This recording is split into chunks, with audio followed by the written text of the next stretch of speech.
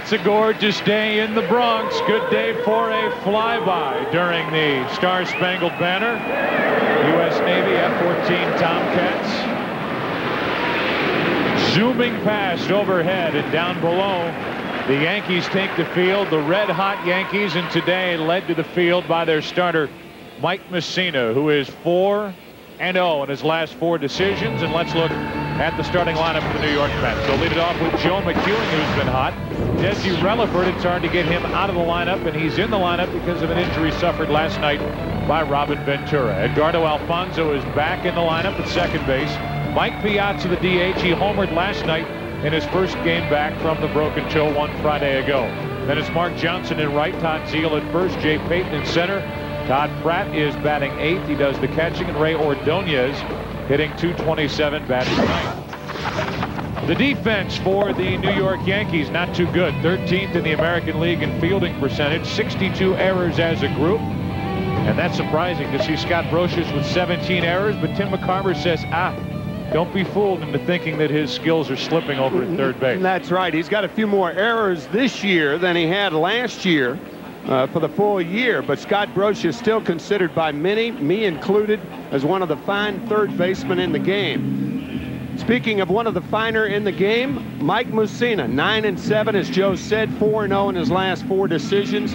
And obviously, when you're facing a pitcher, you want to get him into his stretch, because that means you've got guys on base. So wind up, yes. Stretch, no. The numbers on Mussina from the stretch are poor.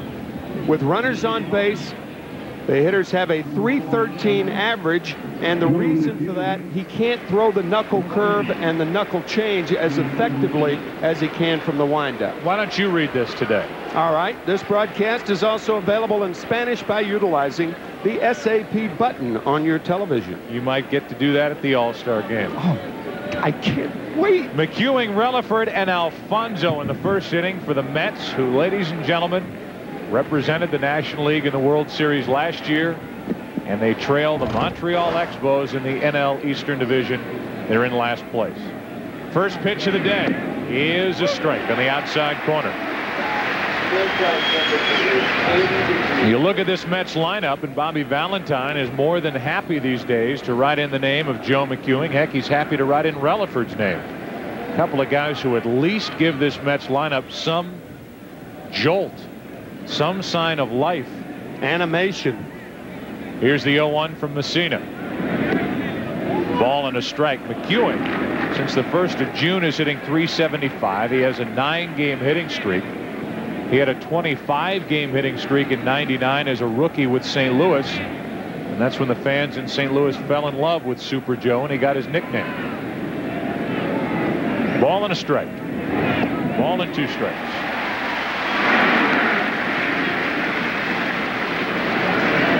Mike Piazza, we'll talk about it during the course of today's game.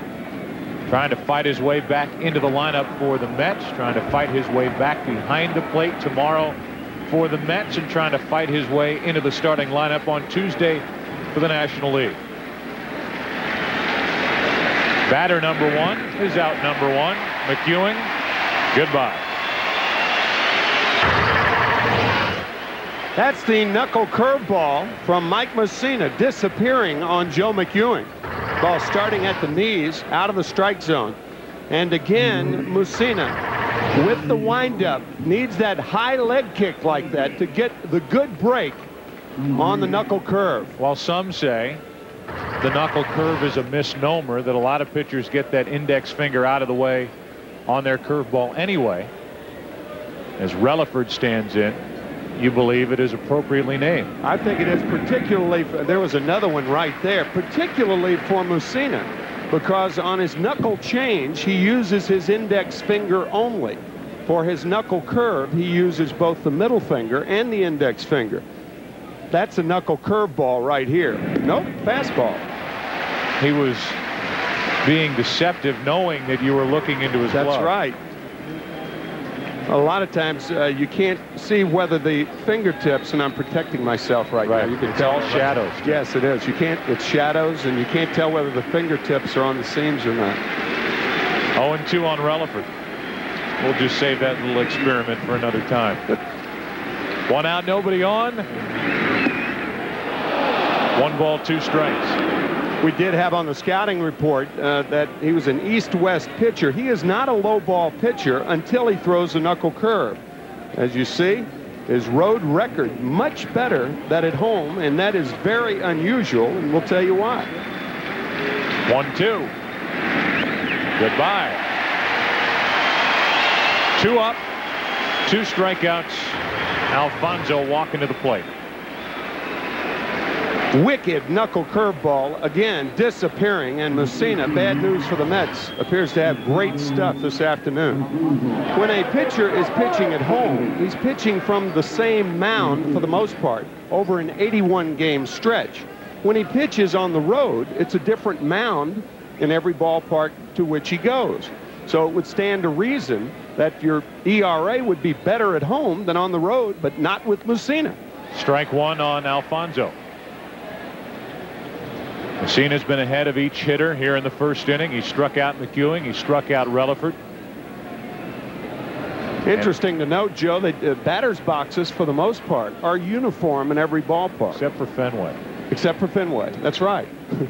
That's for Carl Everett. That's right. 0-1 with 2 out, nobody on.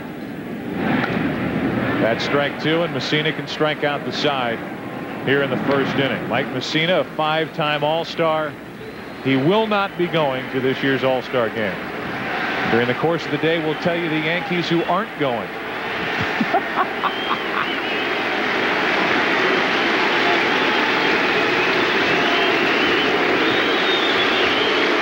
How are you going to start your day, Mike Mussina?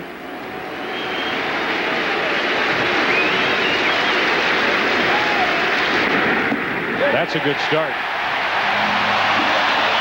Here could not have been better his last time out Sunday night in Atlanta. A 2-1 victory over the Braves. How will he fare today? And the starting lineup for the New York Yankees. Appier will face Knobloch, the DH. Jeter batting second. Bernie Williams is hitting third. Tino Martinez red hot. Good for him. Jorge Posada, the catcher. Paul O'Neill's in right. Shane Spencer in left. Brocious and Soriano, the bottom 2 in the Yankees starting lineup. The defense for the Mets, middle of the pack in the National League, 8th in fielding percentage. Seal, 8 errors at first. Ordonez, 9 errors at short. The outfield, not a very good outfield for the Mets, either defensively or at the plate. They're happy to have Peyton back patrolling center, and Kevin Appier signed a big contract over the offseason. He's 5-8. Joe, this may be nothing, but when Appier was warming up, he had that backward motion with his shoulder. He has had shoulder surgery, and that is not a good sign when 1998 was the year. But Kevin has been by far the most effective pitcher for the Mets when he is on. Sometimes a pitcher goes out there and he simply is not as loose as he was his last outing, and that was last Sunday, as you said. First pitch is outside for a ball to Knobloch, who homered on Monday. First home run in 37 games, and here's the delivery by Appier. It's a funky motion. He kind of comes out of that ball of black and orange. Black shirts the Mets are wearing today. 1 ball, 1 strike in the scouting report. 2 types of sliders. One that he uses to left-handers, and the one to right-handers that goes away from right-handed batters and down to left-handers. 225 career average have right-handers against him, and that's that funky delivery that we were talking about. Very tough to pick up. Balls behind Knobloch, 2-1. Tough situation for the Yankees with Knobloch, a publicized proposed trade to Seattle that was scuttled at the last moments.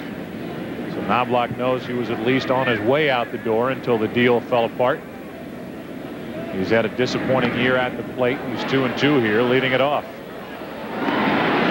How about the numbers? April, very good start for Joe Torre's Yankees for Chuck Knobloch, a .333 average. But since then, a .210 average, 2 of his 4 home runs. The slugging percentage, look at the on-base percentage for predominantly the leadoff hitter in this Yankee lineup, under 300. Here's a 2-2 and 2-3. Izzy Relaford.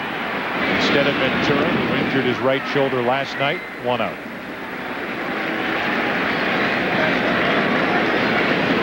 There's Robin.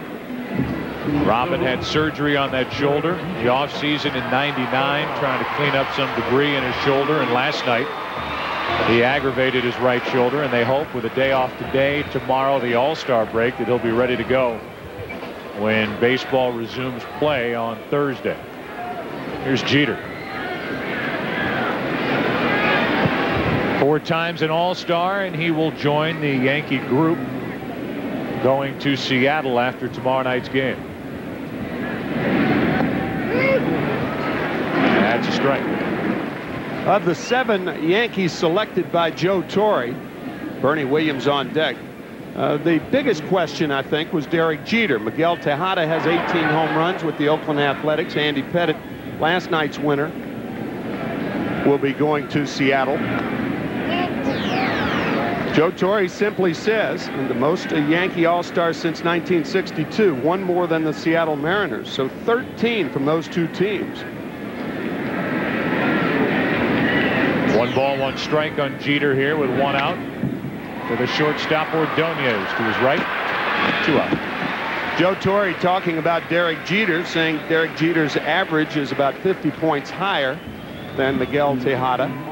And Joe Torre not backing up on his selection of 7 All-Stars. You can defend any one of the All-Star selections by Joe Torre. Individually, you can say Williams deserves to go. I think you can make a strong case for Mike Stanton, as Kevin Kennedy did in the pregame show today, as compared to Jeff Nelson.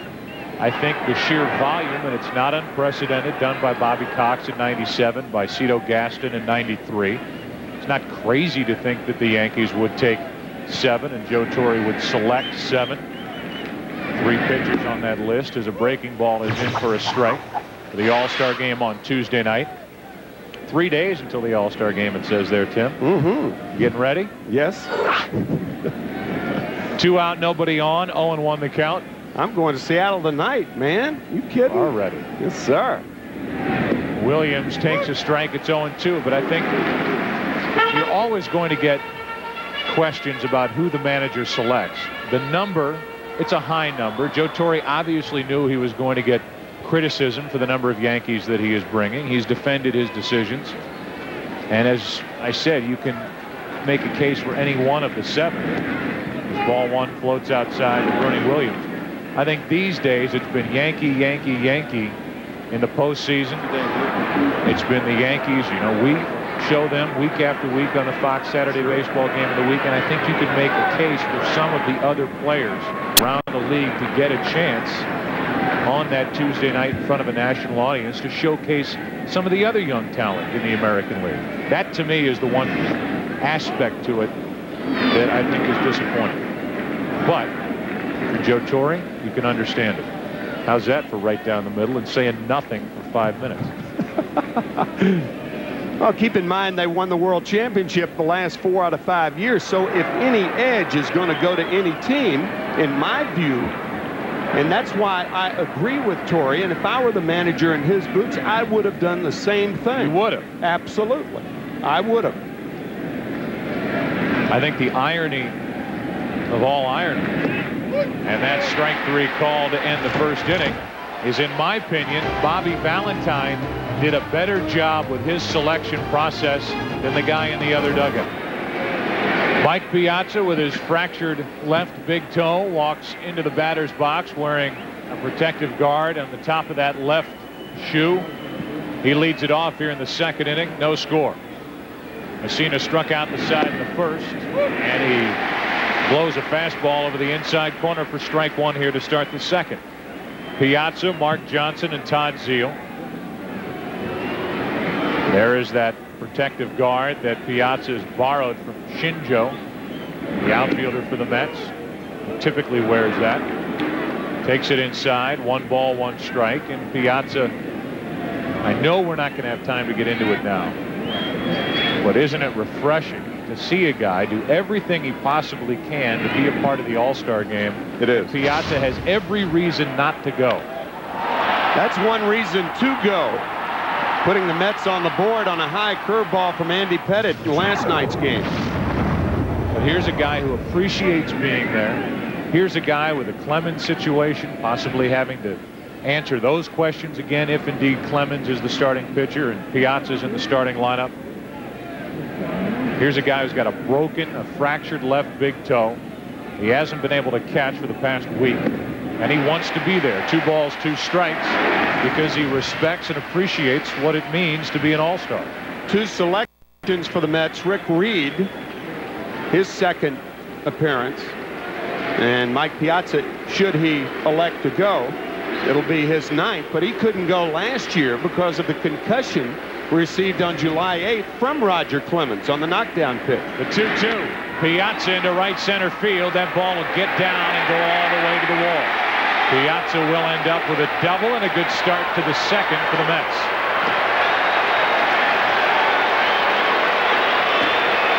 He hit that ball flat-footed.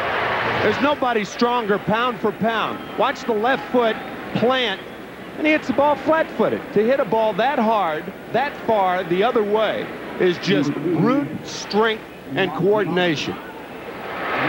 Can there be brute coordination? In his case, yes. Running all right. He's never was a fast runner. But Piazza with an opposite field double. Here's Mark Johnson getting a chance in the starting lineup today, and you might see different guys getting opportunities, not only those on the active roster for the Mets now, but I'm sure before too long Alex Escobar will come back up when they're ready to put him in the lineup every day. They're already seemingly at that point in what is a lost season with the Mets. Ball 1 up and into Johnson, who's driven in 7.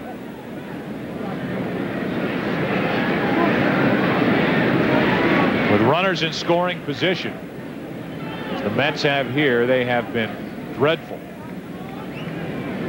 And you have to fight every urge to make this a let's bring up every negative statistic on the Mets, but it's so surprising that they are playing so poorly.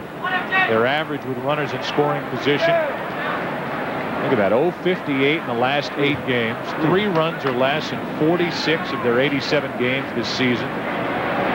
They've scored the fewest runs in Major League Baseball. Their average as a team is last in the National League. Here's a 2-0 to Johnson. Now it's 3-0 from Mussina.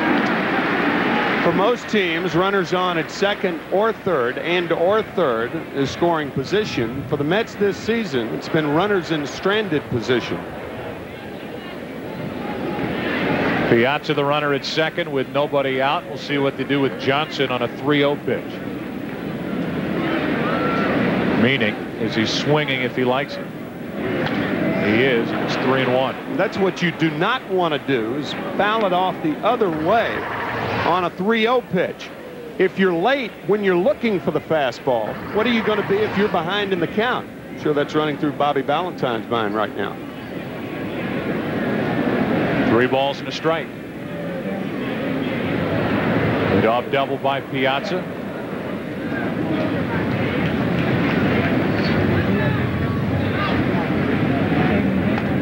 And another foul backing out of play on another fastball, and it's 3-2. Zeal waits to hit next.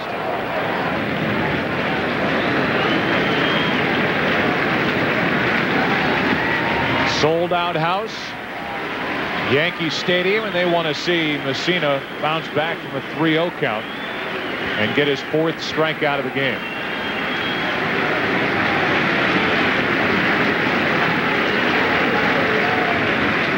At least most do. It's still 3-2. That was the knuckle change. You get to where you can read Mussina's pitching. He's a very interesting pitcher from that standpoint. Has very strong fingers and is able to throw a pitch like that. Mussina, a 2-1 winner at Shea on June 16th on a Saturday afternoon. Even had an RBI single in that game, which was the difference on the scoreboard. Again, the 3-2. 1 out. So not only does Johnson not drive in the run or reach base after going up 3-0, he doesn't advance the runner. The strikeout for the first out. Back on June 16th, Mussina was overpowering. even good at the plate with a 2-out RBI single up the middle to put the Yankees on top 2-0 at the time, and they won the game 2-1. They're late. They need one more up on the wall. Here's Zeal. 60 feet 6 inches away from the pitching rubber is a moose crossing, and it's been dangerous for the Mets so far today. That's into center field. Piazza will have to hold at third, and it's first and third, 1 out. Is Piazza guilty of not knowing where the shortstop was? No, you never know where the shortstop is because he's behind you. You don't know whether he's trickling over. And Piazza looking back. You see him looking back right there. He doesn't know whether Derek Jeter is trying to daylight play. You never know that. Mike appears to be miffed, but that's not his fault. That is something that any base runner, good or bad, would fall into. So when I hear it time and time again from one announcer, one ex-player after another, that the runner at second base didn't know where the shortstop was. You shouldn't hear that from an announcer. Well, I do, mister. Well, and now outfielders are different. The first thing you do is check the outfielders. You know where the second baseman, first baseman, third baseman are. Here's a shallow fly ball to center. You wouldn't think they'd try to score Piazza. They don't. 2 out and another missed opportunity. This time it's Payton guilty of missing the chance. Between innings, I want names of broadcasters who said base runners in second should know where the shortstop is. Yeah. Come on. Bernie Williams does not have a strong throwing arm, but his arm right now is better than Piazza's legs. So Piazza has to hold up at third base. And now it takes a hit from Pratt, who's hitting 155. I just think you're wrong. Good. First and third, 2 out. Strike 1. There are the numbers for Pratt. 3 RBIs on the season, 1 home run. And he, for the most part, has been the everyday catcher since Piazza went down last Friday.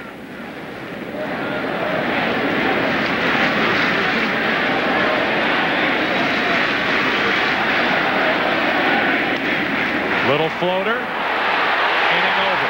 Soriano to his right. A leadoff double. Followed by a 1-out single. Followed by more frustration for the Mets. Mussina does his job. Mike Piazza right there. There's Derek Jeter. Now, you really don't know whether Jeter's going to go over here or whether Jeter's going to stay right there. And that's why Piazza did not know where Jeter was. The shortstop, when you're the runner at second base, the shortstop's the only player that you don't know where he is. Do you think, was that conclusive enough? No, I wasn't convinced. Here's Tino Martinez, who takes a strike from Kevin Appier. I think Mike even berating himself between innings, thinking that he could have scored on that ball, but even with a good break, he probably doesn't make it home with his toe. Tino Martinez has been hot. His last 11 games, a .381 average. The home runs are starting to fly out of the park again after listening from time to time, and all the time for a while, about Nick Johnson, the first baseman of the future for the Yankees. That's off the hands and back toward us. It's 1-2. Last 11 games for Tino. 8 home runs, 19 RBIs. He's slugging 1,000.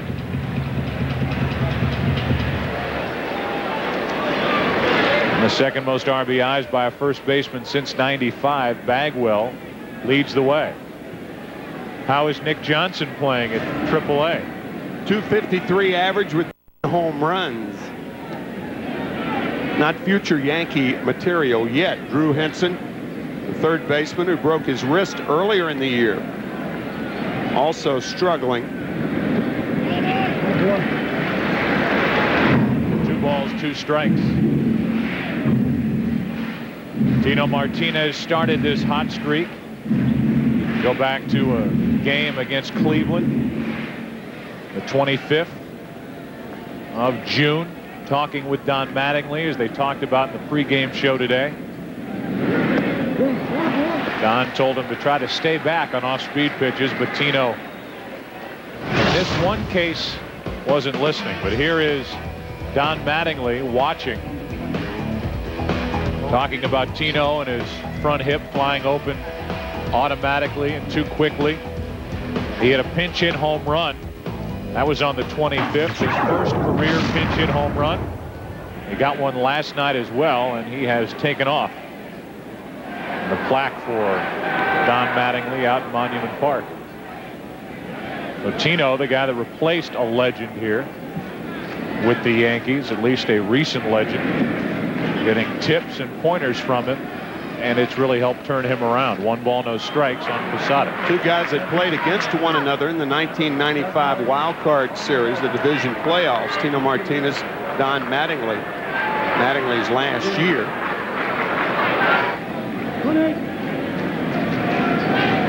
One ball, no strikes, 1 out, nobody on. Posada, an all-star. Takes ball 2, 2-0. I don't think people around baseball give Posada enough credit for the progress he's made over the last couple of years, from being Joe Girardi's understudy to being the everyday guy here for the Yankees, and what he can do at the plate. Switch hitting catcher with power. 2-0 pitch. It's 3-0. When you talk about Jorge, you have to talk about his offense first, because he is a much, much better offensive player than he is a defensive player, even though his innate skills defensively are very good. For instance, he's got a very, very strong throwing arm. He's got good hands. But, I mean, 2 years ago, they checked Posada's vision, and the reason was he was missing a lot of balls off the heel of the glove, off the webbing of the glove, and sometimes defensively, the ball eats him up. It should eat up a hitter, but it shouldn't eat up a catcher. But you'll see that occasionally with Jorge. Here's Paul O'Neill with 1 on, 1 out. Another problem in Jorge's arsenal is his base running. He is one of the poorer base runners in the American League, and makes blatant errors in judgment on the bases. Maybe he shouldn't be an all-star. Is that what you're saying? Well, no, I'm not saying that. I think you take the overall package. I mean, base running and catchers are not usually closely allied anyway. Will you quit that? Gunning for me today. Wow. 0-1 the count on O'Neill. Trying to give you a complete picture of Mr. Posada's abilities in all fairness and objectivity. But does he belong on the All-Star team? Absolutely.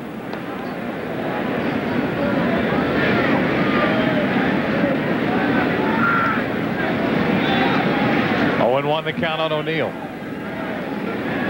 Appier. Double play ball maybe. Appier falls. Ordonez turns it. The inning is over. That'll do it for the Yankees in the second. Third inning now. No score. Fox Sports, home of the 2001 Major League Baseball All-Star Game. Back after this from your local Fox. In just 3 days, dream matchups become classic confrontations. The big unit against A-Rod in the city that made both men stars, the American League's best pitchers, try to stop Major League home run leader Barry Bonds. Ichiro makes his All-Star Game debut. And we will say so long, at least All-Star Game-wise, to Cal Ripken and Tony Gwynn. Their final appearances at this 72nd All-Star Game in Seattle on Tuesday night. That'll be at 8 p.m. Eastern, 5 Pacific, right here on Fox. This is Ordonez, 1 ball, 1 strike. We started to talk right before the break, I guess about an inning ago, about the job Bobby Valentine did as the National League All-Star manager. 2-1 on Ordonez, and at least in my opinion, hats off to him for doing a very thorough job, talking to a lot of managers that he's had some problems with in the past, personality clashes, but he really went about his work and did a good job in my mind of putting that team together.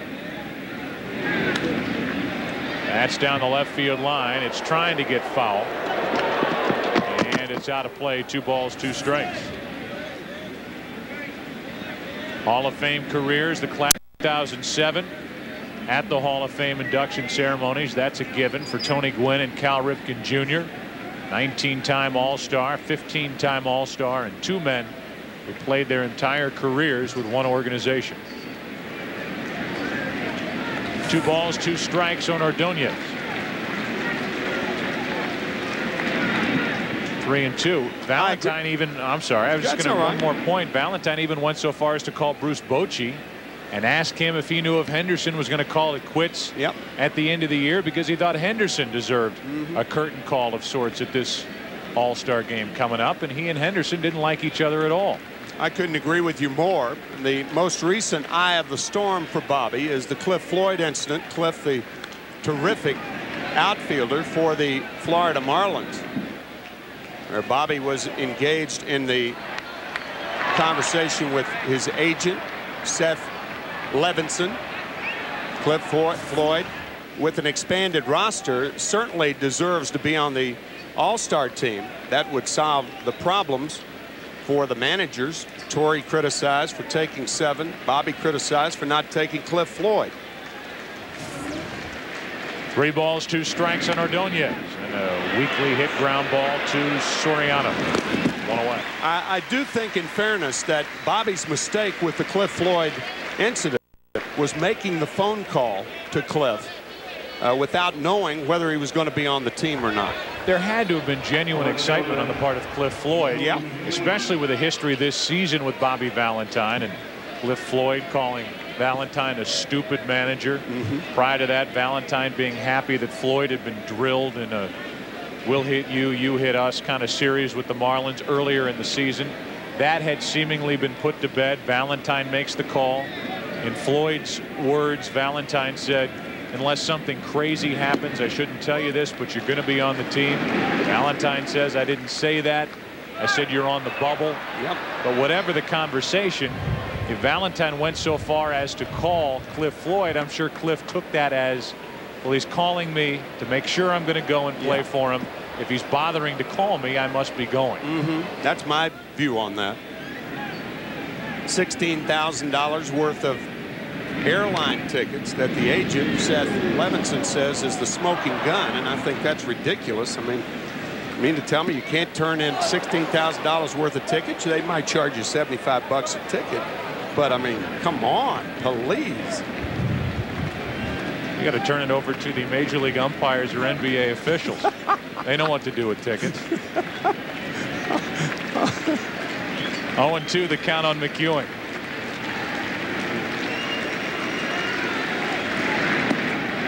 One ball, 2 strikes. The key is trying to hand those tickets off to somebody in Montreal who wants to go to the All-Star game. That's where some of those flights originate. All-Star game? What? Baseball? Now I've got Montreal against me. That's the 3rd and foul. I will run that risk. Well, the last time the rosters were expanded was 1969, and 8 teams have come into baseball since that time. 1977 and 1993, and then most recently in 1998. And the rosters have not been expanded. That, to me, is just hard-headedness on the part of baseball. That's down the line and foul, still 1-2. And I would imagine the reason that they don't do that is because of incentives in the contracts that give players $50,000 extra, $100,000, whatever you negotiate. And let's be honest about it, Valentine's job was made easier by how poorly the Mets have played this season. He wasn't tempted to take his players. I mean, you can make arguments for Stanton and Jeter. You can't make very strong arguments for players on this Mets club other than Reed, who is going for the 2nd time, and he did not participate his first time through, and Mike Piazza. And again, nice to see a guy who's been there before 8 times, although he didn't play his 8th time last year because of the concussion, and wants to go back and wants to be a part of a night where Ripken and Gwynn will both be on it. And still 1-2 on McEwing. But who else was Valentine going to take from his own club? So it opened up, a handful of opportunities for other players around the league to get a shot at it. Clemens, even though Joe Torre won't say it because he has promised the American League that he won't reveal it in Major League Baseball, is going to be the starter. You have to believe on Tuesday night. Up the middle, and McEwing has a 1-out hit. And what a great at bat by Super Joe. That's why he gets that nickname. Fouling off a lot of tough pitches and finally got a high fastball out over the plate that he rifles up the middle. Nice job there. Joe Torre promised Major League Baseball he wouldn't reveal the name of his starter on Tuesday night. Here are his thoughts on who will be on the mound to start it for the American League on July 10th. I tell you, it would be a pretty safe guess, but after promising Phil Marich, who is the love of my life, that I'd keep this thing a secret, you know, I think for sure he's one of a couple of guys who, because of when they pitched, are definitely ready to start on Tuesday. If you can read through that, you have to believe that Clemens is the guy. He was actually working on the side today prior to the game in a tune-up for that Tuesday start, throwing down in the bullpen before the start of the game with Mel Stottlemyre. McEwing has extended his hitting streak to 10 games, 15 shy of his career best, and he draws a throw from Mussina. Roger Clemens soon turns 39, and if he does start for the American League, he will be the oldest starter in American League history. The oldest starter in Major League history, Warren Spahn, who started when he was 40 and a half, which is remarkable. 1-ball, no strikes on Relaford. One of the few surprises for the Mets, at least pleasant surprises for the Mets this season. They've had a lot of surprises. Not many of them are pleasant. 2-0 the count on Relaford. Roger Clemens also, talk about the oldest pitcher in American League history to start an All-Star game. We'll have a 15-year gap between All-Star game starts dating back to 1986. That's the longest gap between starts. 2-0 on Relaford. 2-1.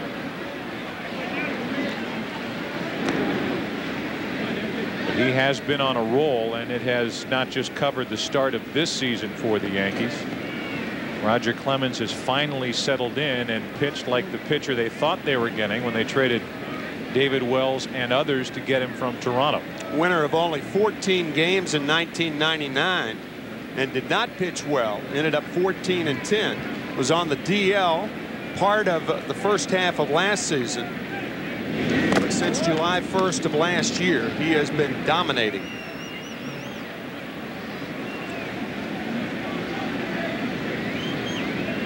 Runner at first with 1 out, 2 balls and a strike on Relaford.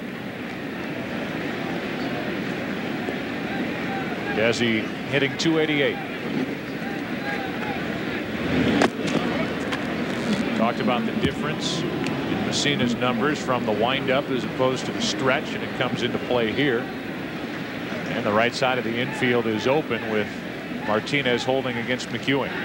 Most curveball pitchers have a tougher time pitching from the stretch than they do from the windup, because in order to throw the good curveball, the lower body has to come into play, and from the stretch it does so less so. Runner going, throw by Posada, high and out. McEwing called out. Even with that sailing throw from Posada, Valentine's going to argue, and I don't blame him. Looks safe from up here. I'll tell you, Bobby Valentine going out on the field right now with all the things that have happened to the Mets this year. That's an angry Bobby Valentine going out there right now. I've always said that a manager has more of a chance to be thrown out of a game on a day game after a night game because they don't get a lot of rest. But with all of the things that have happened to the Mets this year, Valentine out to argue the play, and not that vocal. But I thought he was safe also. The throw from Posada is high, but a quick tag and an athletic tag by Jeter, and he was safe. He was safe. I'm not so sure anymore. No? Yeah. Thought so. Yep. Tag is late. Foot's already on the bag. McEwing in the process of coming up when the tag was made. Here's a 2-2 to Relaford, and that's a foul tip.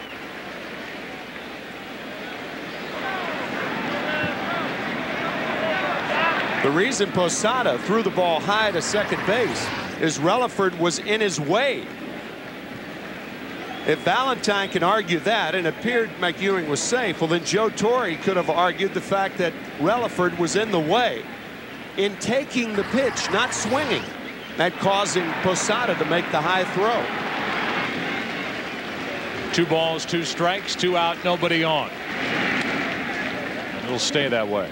McEwing now 4 stolen bases. He's been caught 3 times.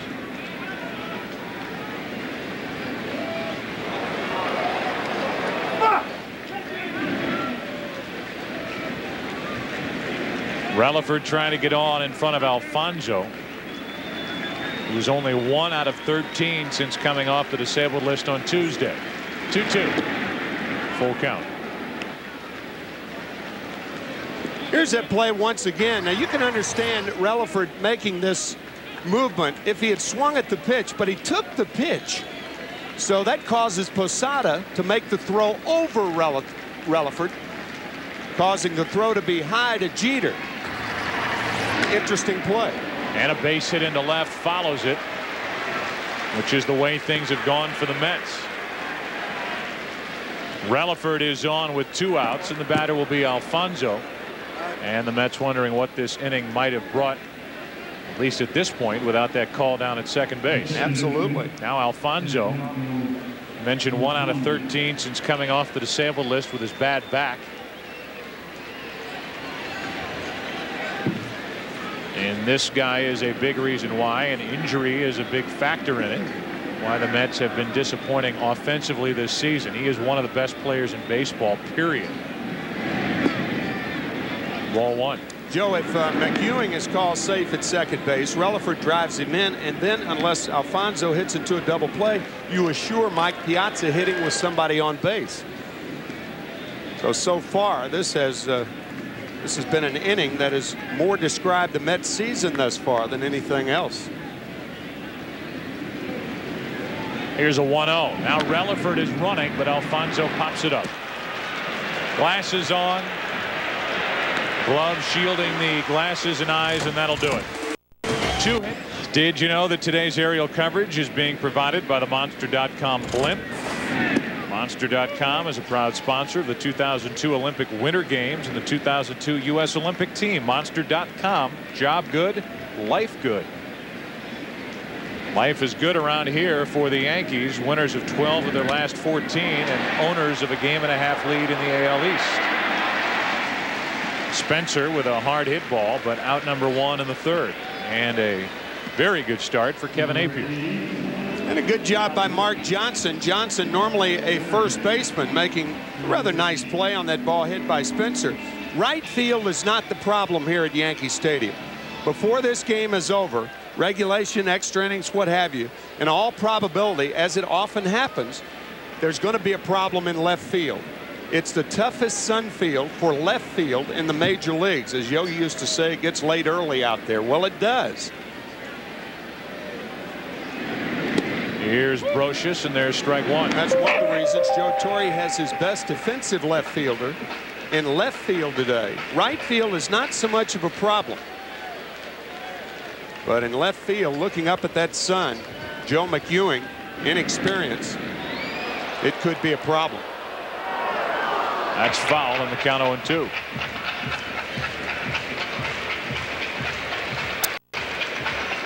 Fortunately for Joe and center fielder Jay Payton, they do have a little cloud cover, serve as backdrops. If it were all blue, it would be a higher sky. But center and left field, left center, down the line, tough. 0-2. Brocious is gone, and that's strikeout number 3 for Appier. And I think Scott is saying, is that on the pitch or on the check swing? How is that strike 3? He wants to know. It's not where Pratt catches the ball, but where it goes over the plate. Pratt caught it low, but it appeared it was borderline. Here's Soriano, who homered last night, has 6, 24 stolen bases. His walk total is up to 13, and he's hitting .265. Solid start as an everyday player at the big league level, to say the least, for Soriano, and learning a new position at the big league level. Strike one. Would you say Wrigley Field, right field, is the toughest right field? Yes. And Candlestick, of course, in San Francisco, the elements there, probably the toughest in baseball, but that is no longer.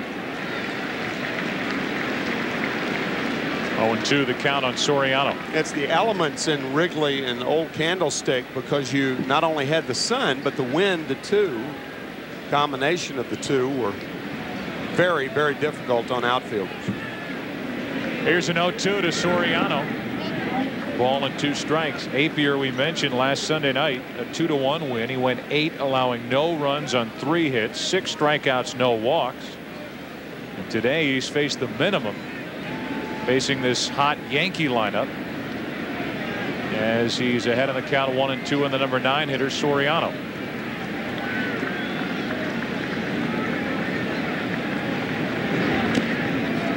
Still 1-2.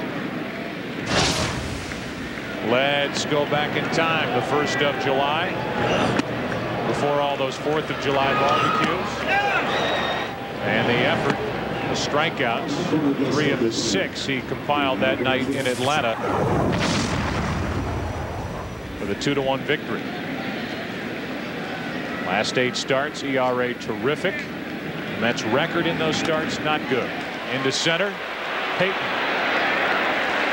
Inning over. If you don't know it, if you didn't watch the pregame show, shame on you, but we'll talk about a big factor now in the NL East, the loss of Franco to the Braves, when we come back in the 4th. More than the 4th inning, Piazza doubled his first time. Takes a ball inside. .275 average, 21 home runs, 47 RBIs.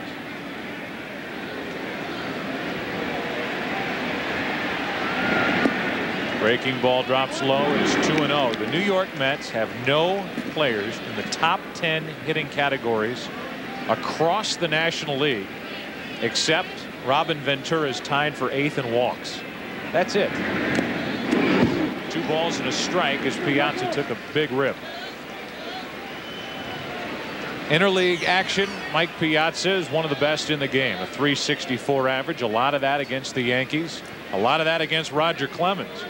Slugging percentage big. 21 home runs, 62 RBIs. 2-1. 2-2. Doesn't appear too effective by that left big toe. No, he doesn't. I guess it would be more painful if it was the right big toe, because that would be the toe off of which he had to push instead of landing.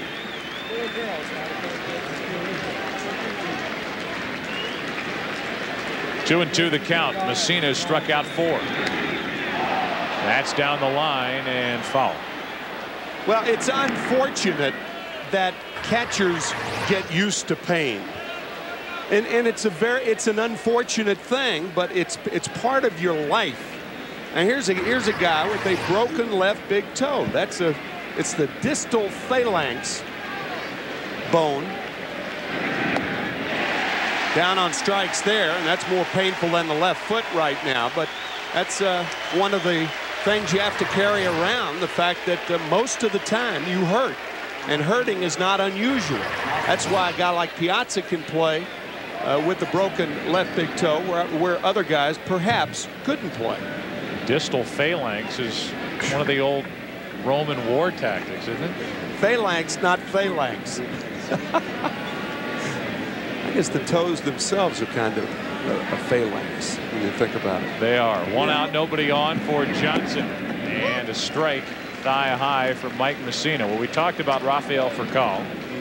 Talk about the injury to Piazza. They lost him for basically a week.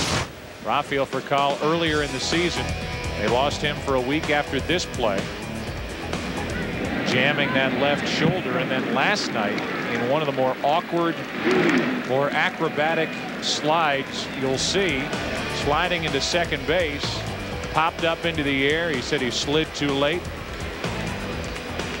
And he dislocated his left shoulder, and he may be lost for the rest of the season.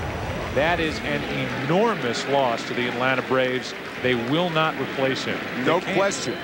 Nope, they cannot replace him. Mark DeRosa will probably be the regular second baseman, and they will mix and match at shortstop. But he is, we were even talking about Rafael last week, and it was my opinion that Furcal was the guy that put the Braves over the hump and would be the difference if they overtake the Philadelphia Phillies. A game behind him after winning a series over Philadelphia. Maddox winning the final game. It's impossible to replace that kind of speed at the top of the lineup. They're already struggling trying to protect Chipper Jones in the middle of their lineup. They really don't have much protection for him there, at least consistent protection.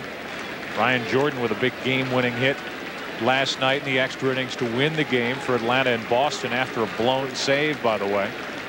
Here's a 1-2 to Johnson, 2-2 as Mussina hit the glove. But for the Atlanta Braves, that is a big blow. It really is. He just seemed to start to figure it out as well, getting on top of the ball, chopping it on the infield, using the speed. Here's the 2-2 to Johnson, full count.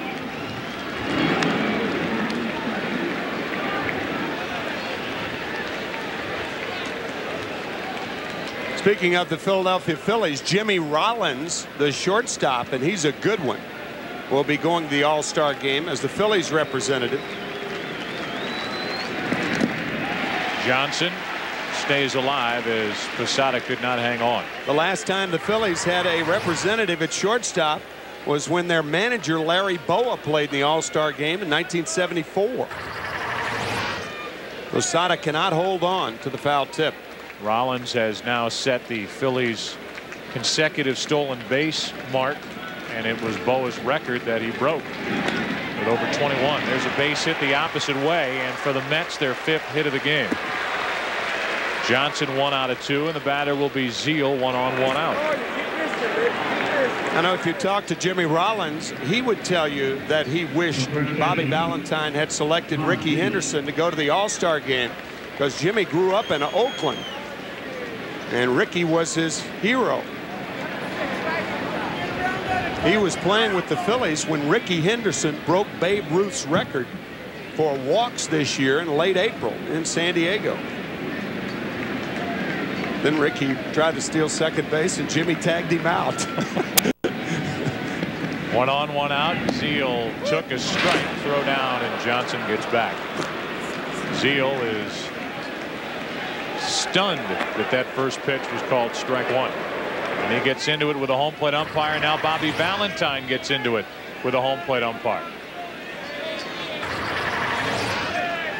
That pitch appeared to be high. You know, Joe, you and I both agreed Bobby can't believe it.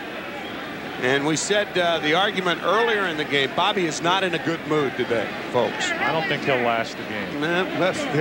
There's a possibility of that. Maybe even change to a probability of that. 1 on 1 out, the 0-1. 1 ball, 1 strike on Zeal. It all depends on the patience on the part of the home plate umpire, Andy Fletcher, or some other base umpire. As to whether Bobby Valentine will make it if the first 3 innings plus are any indication.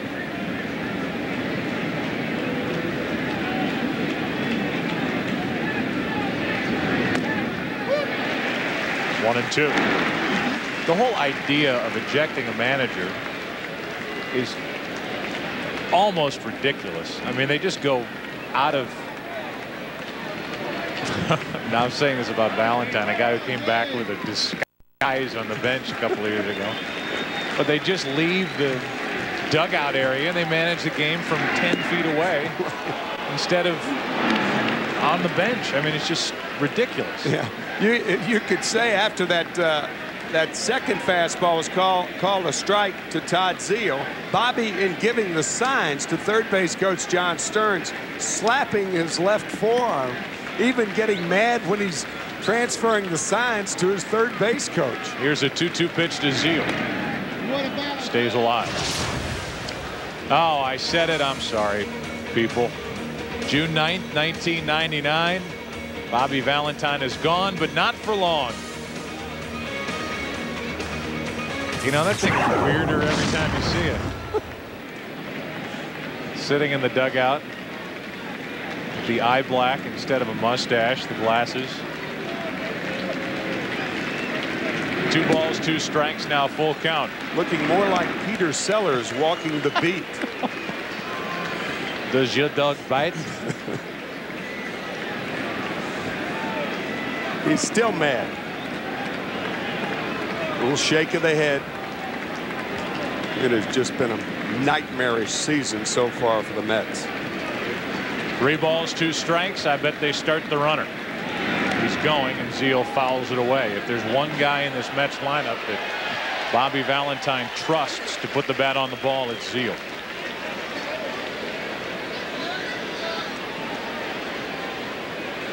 Jay Payton, a struggling Jay Payton, waits to hit next.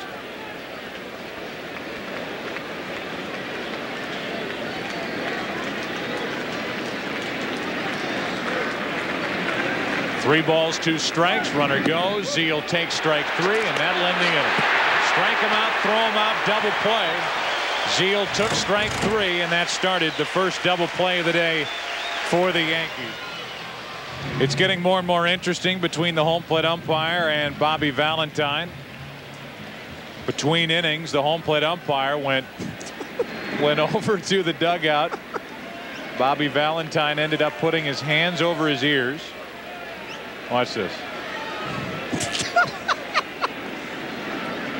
And then, using his debating techniques afterwards, said, "I know you are, but what am I?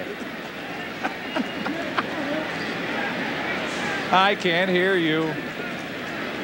But you know what? The home plate umpire shouldn't walk over there. No, you're right. Ordonez to his left. Knobloch is gone. He's 0 for 2. Bobby's first line was probably, "Did Cliff Floyd send you over here?" Or his agent, Seth Levinson.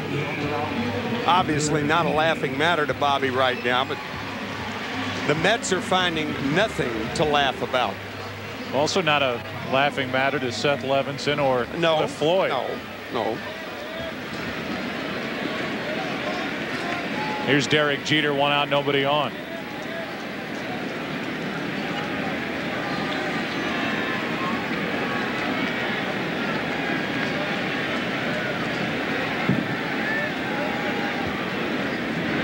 By the way, all Seth Levinson is doing is protecting his client. Sure, absolutely. So I don't fault him on that. No. Trying to come up with some reason. The smoking gun theory. Yeah. It was worth a shot. 1 ball, 1 strike, and while everything else has gone on, and that ejection happened because of umpires' warnings and a couple of his players getting hit after the warning, and then his pitcher Wendell throwing behind Mike Mussina in it. He came out and said, "Hey, what's going on?" When Wendell was ejected for not hitting a Cardinal, Valentine was ejected in that game, a game that the Mets came off the mat and won with a 3-run 9th inning, an extra inning victory. 2 balls and a strike, 1 out, nobody on, and it's 2-2. Turk Wendell was at the heart of that confrontation. Jeter grounded out his first time up, looking for his 100th hit of the season. Bernie Williams on deck.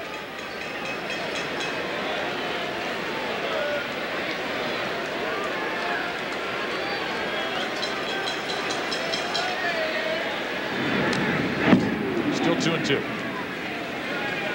Jeter's last year's All-Star Game most valuable player. Was the World Series MVP as well. Will be going to Seattle for Tuesday night's game. Backing up Alex Rodriguez.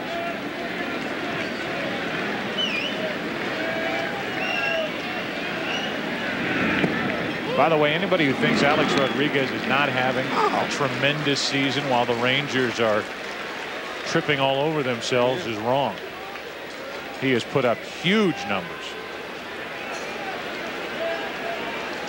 3 balls, 2 strikes with 1 out, nobody on. Jeter. To the left side, Ordonez. Slide, throw, 2 out. That is classic Ordonez. Alex Rodriguez, 25 home runs, 73 RBIs for the Texas Rangers. Marvelous play by Ray Ordonez. The slide, the catch, and the throw. Our Radio Shack trivia question: in the last All-Star game played in Seattle, who drove in the game-winning run? That's our Radio Shack trivia question. Who had the game-winning RBI in the '79 All-Star game at the Kingdome in Seattle? He is here at the park. Bernie Williams, strike 1. Got a modified shift on for Bernie Williams. This is the only team who employs this particular type of shift with Ordonez near second base. Bernie can ground the ball through on the left side. That's why the shift surprises me. You were surprised last night at the positioning of Ordonez, the shortstop, with lighter pitching against a right-handed batter. Yeah, playing towards second base with Bernie Williams batting right-handed, and Bernie, sure enough, single in the hole.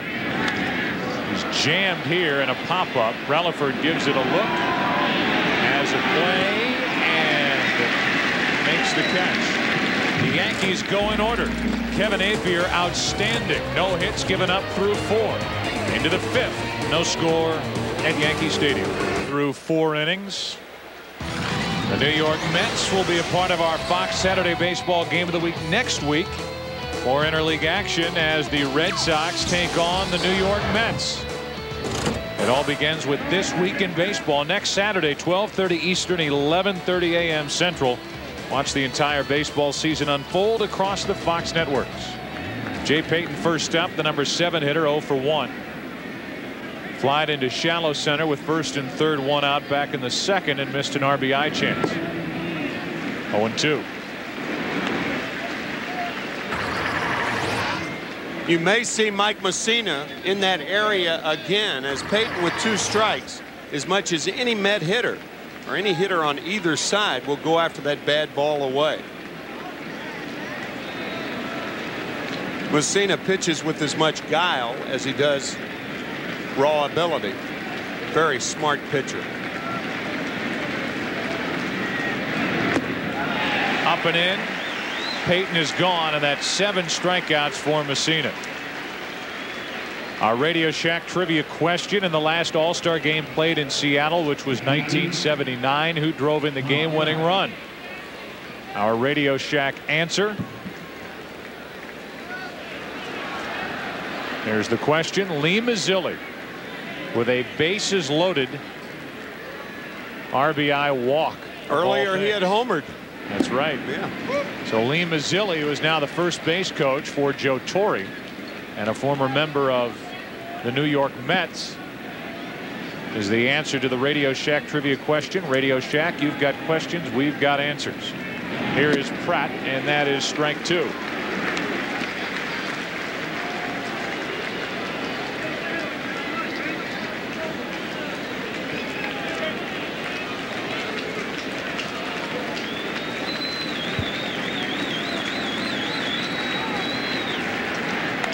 Pratt, left side, base hit. A 1-out single for Todd Pratt.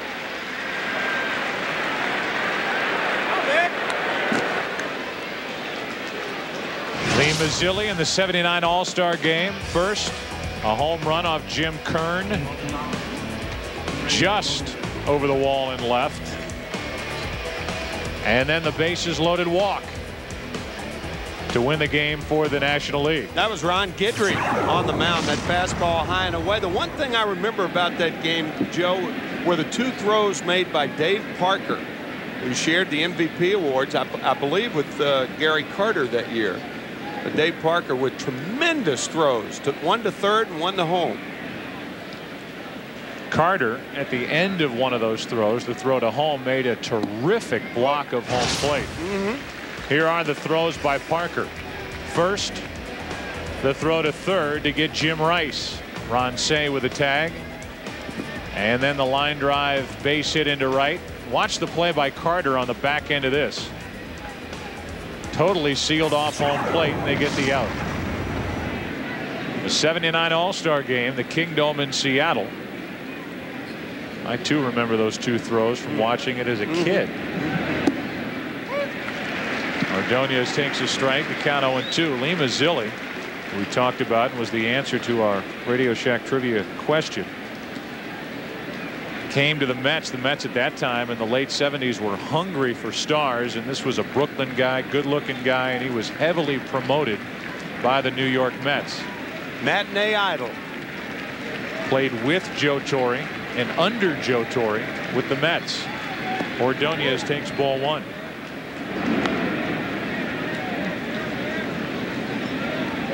Later played with the Yankees for a short while. And now the first base coach taking over for Jose Cardinal for Joe Torre.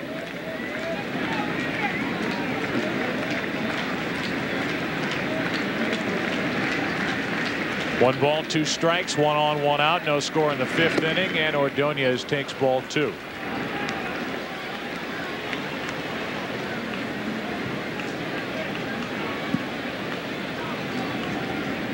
Ordonez with the second highest ground ball out to fly ball out ratio in the league. Second to Juan Pierre of Colorado. The difference between the two is Juan Pierre can run. Ordonez is not very fast. He's already grounded out once in this game, so what do? You don't want him to hit it in the air. He doesn't have power to get it out of the park. He's grounding into a lot of outs, and all of that has combined for a .226 average. What Dave Engel, the hitting coach of the Mets, is trying to get Ray to do is shoot for the hole on the right side, especially with two strikes. See, he's trying to pull the ball, and by trying to pull the ball, you pull off the ball. And that's the worst thing and the most universal thing that hitters do when they're going poorly, is pull off the ball. You can see that extension right there. That left shoulder pulling out of there. If, on the other hand, you point that shoulder back to the pitcher or exaggerate it and point it the other way, you get more hits the other way. Shot of Dave Engel, the hitting coach for the Mets. Mussina with a count of 2-2. Ordonez the opposite way and right through Soriano. Pratt will turn but hold. Potential double play ball. It was scorched, but Soriano couldn't handle it. 2 on, 1 out. It'll be interesting to see how this is scored, but look at the front shoulder of Ordonez there, really staying with that fastball away. He hits it hard in between Hop for Soriano. I'd give him a hit. That looks like an easier play than it really is. Not defending Soriano, but that is a very, very difficult play. Ball was hit hard, and there you can see Ray Ordonez really staying with this fastball and hits it right on the sweet spot. So it's going to be an error. I don't particularly agree with that scoring, but that's all right. That's error number 9 for Soriano. A Let's Go Mets cheer tries to escape from the sold-out crowd at Yankee Stadium as McEwing takes a ball, and it was at least kept at the plate by Posada on anything but a textbook stop by the Yankee catcher. The reason it's not textbook is he had to backhand the ball. Whenever a ball's in the dirt and a catcher goes after it and he backhands the ball, generally speaking, it's the wrong way to go about it.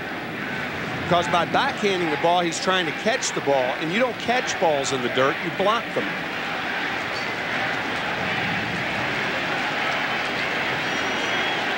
McEwing could put the Mets on top here in the 5th inning. A hit, an error, and it's 2-0. Pratt the lead runner. Ordonez the trail runner at first. With runners in scoring position, an .042 average for McEwing.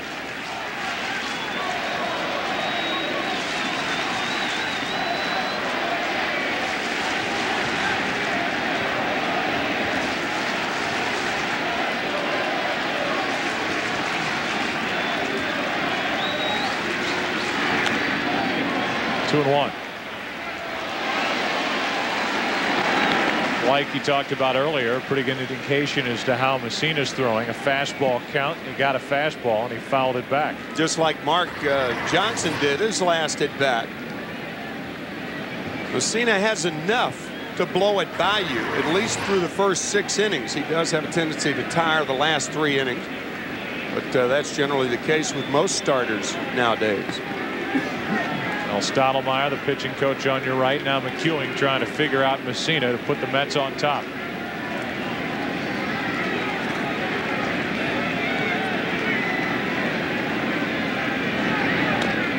That's foul, and it's 2-2.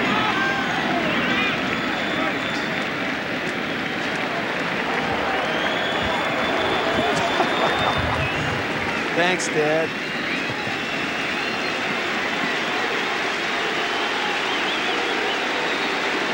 Now the crowd tries to get into it. An 8-3 win last night for the Yankees. No score here in the 5th inning today.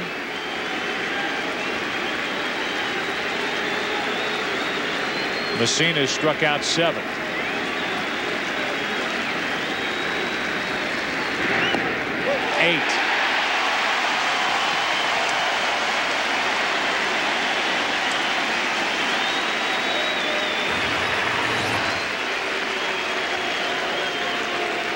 Joe McEwing does not strike out a lot, but he takes that fastball inside corner, says Andy Fletcher, and he punches McEwing out. So now 2 on, 2 out. The best time to pitch hitters inside is with 2 strikes.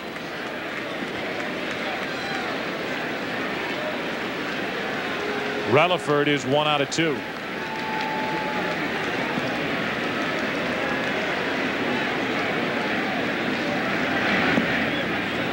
Ball 1.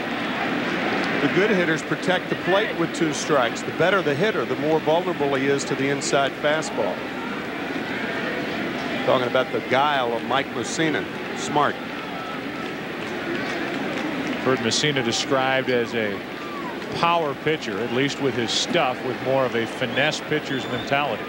He can blow it by you, but he's out there thinking and pitching and not rearing back and throwing it as hard as he can. That's strike 1. 1 ball, 1 strike. Well, Mike is of the mental makeup that he finds it seems to me. I've never really talked to him about this, but it seems to me that the mental challenge of getting hitters out is equal to the physical challenge, and he enjoys that as much. If you graduate from Stanford in 3 years, you probably enjoy the mental challenge. Yeah, right.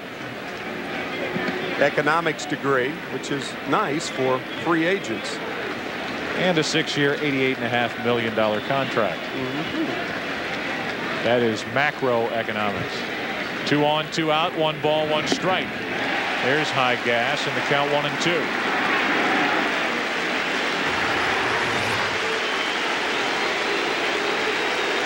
Relaford going after a questionable pitch.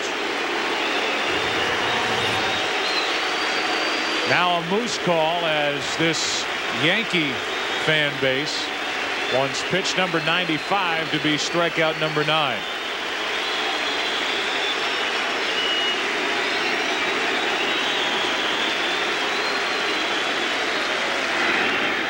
Ooh.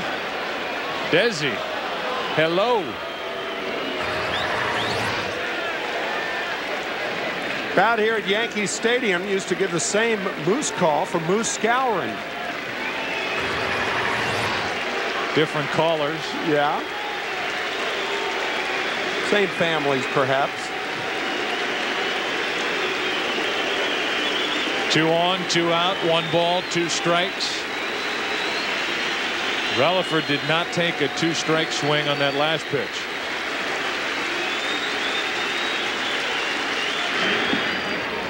Two and 2 and blocked by Posada. On deck is Alfonso. On the bases, Pratt and Ordonez.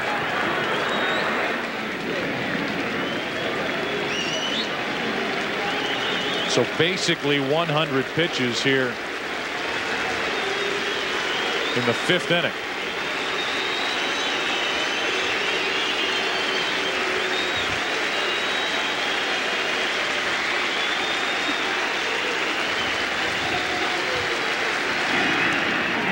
And Relaford spoiled it. Pretty good little player, Desi Relaford. Yes, he is. And a guy that the Phillies may have given up on too quickly. They had Jimmy Rollins. They wanted to clear the way for him. Relaford made a stop out in San Diego, and the Mets did well to sign him as a bench player. Little emergency swing right there, but he is a very adaptable player, starting at 3rd today for the injured Ventura.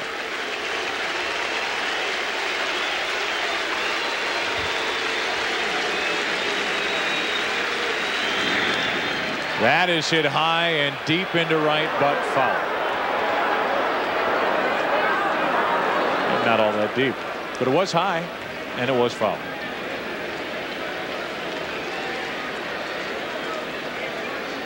Still 2-2.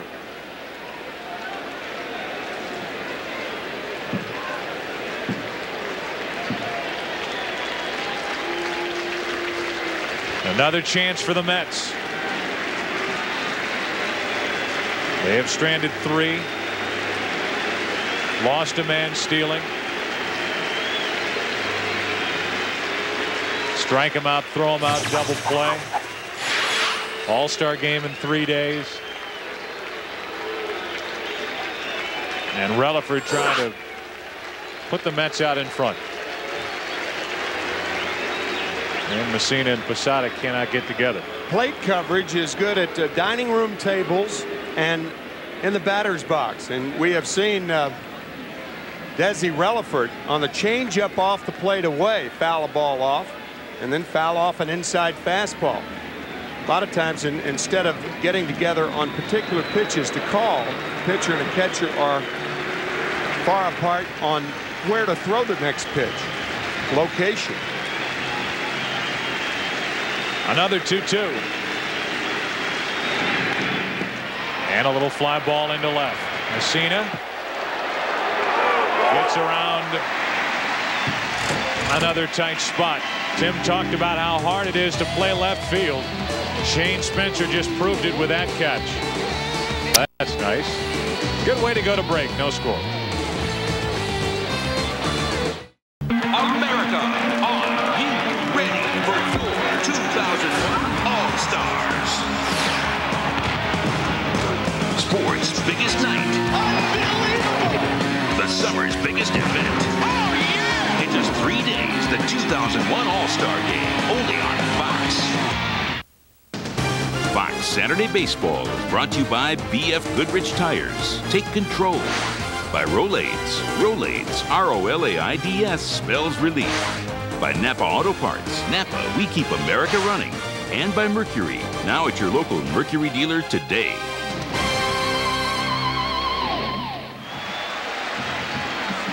What's it like in a blimp on a day like this in the Bronx? Well, they know.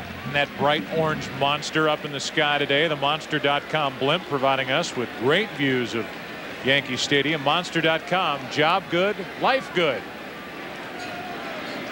Bottom of the 5th inning, Tino Martinez, Jorge Posada, and Paul O'Neill for the Yankees. And a strike. It caught the knees, according to the home plate umpire. It's probably easier seeing a fly ball from the Monster.com blimp than it is from left field looking up. Whenever a fielder looks away after making the catch, they just thank their lucky stars that the ball landed in the glove. Just put the glove somewhere in the area and hope it lands in the pocket. Turn your face away so that if you miss it, it doesn't hit you in the face. Right. 0-2 the count on Martinez. On cue, exhaling. Did you know that Appier is not allowed to hit? I did. 1 ball, 2 strikes. Are we immune from all that jinx stuff up here? I've never quite understood the fact that, well, we broke it the day that David Cone pitched the perfect game. Back in 1999, July 17th. 1 out, strikeout number 4. Right now for a break, let's go back to Jeannie in the studio. A Speed Pass game break brought to you by Mobile. Joe from a no-hitter to a big bopper. Top fourth, Jake bases loaded from Mark McGuire in a 1-for-32 slump. He's retiring all right, retiring baseballs. Big lead for the Cardinals, bottom 4, Joe.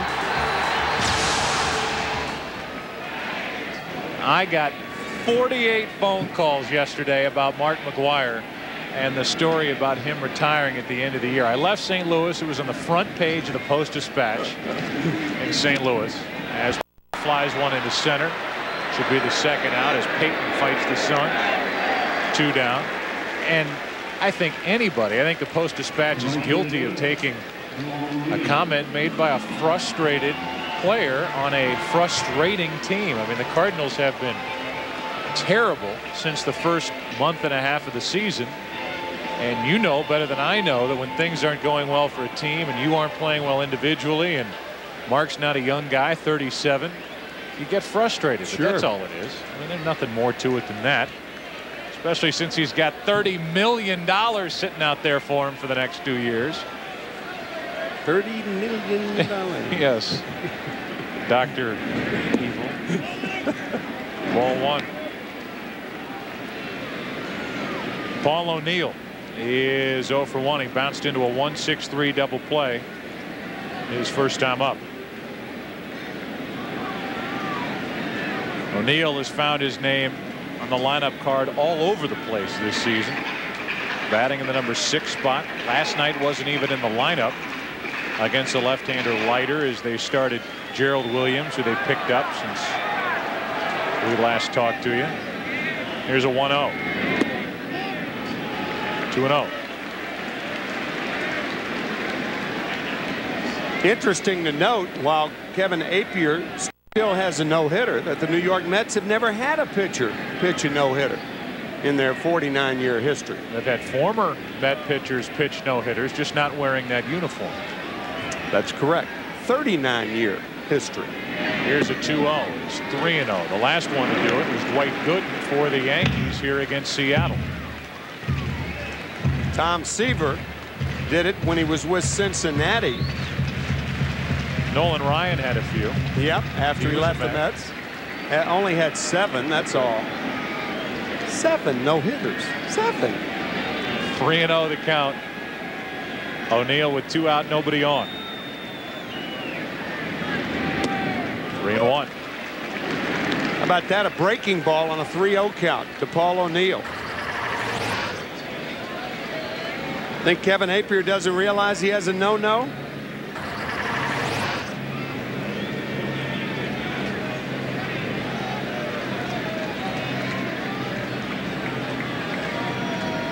Here's a 3-1 to the right side and foul. Just foul.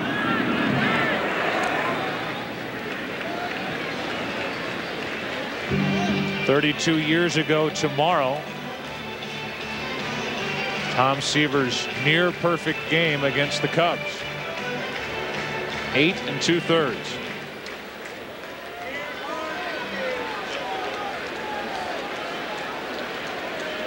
Three balls, 2 strikes, 2 out, nobody on as Appier tries to battle back from a 3-0 count.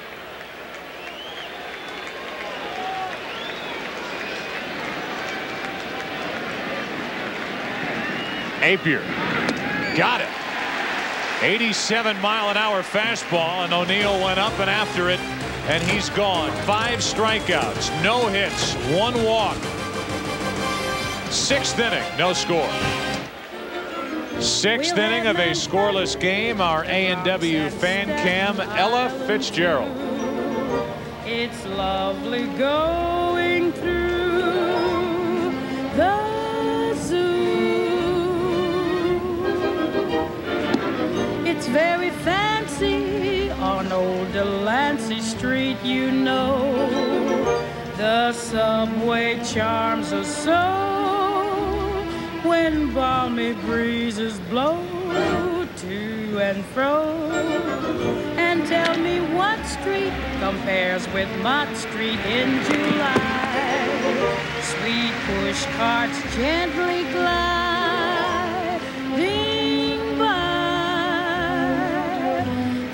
great big city's a wondrous toy. Manhattan. Just made for Ella Fitzgerald. And after Alfonso grounded to short, Mike Piazza will stand in here in the Bronx. Piazza 1 out of 2 with a double and a strikeout. No score, 6th inning. Mussina and Appier dominant here today. Ball 1 up and in, and Appier has not allowed a hit through 5. Mussina has allowed no runs on 6 hits. Words to that song, this great big city's a wondrous toy, and here's the erector set of the Mets right here, Mike Piazza. Here's a 1-0 pitch right here, and that's a strike poured in over the inside corner.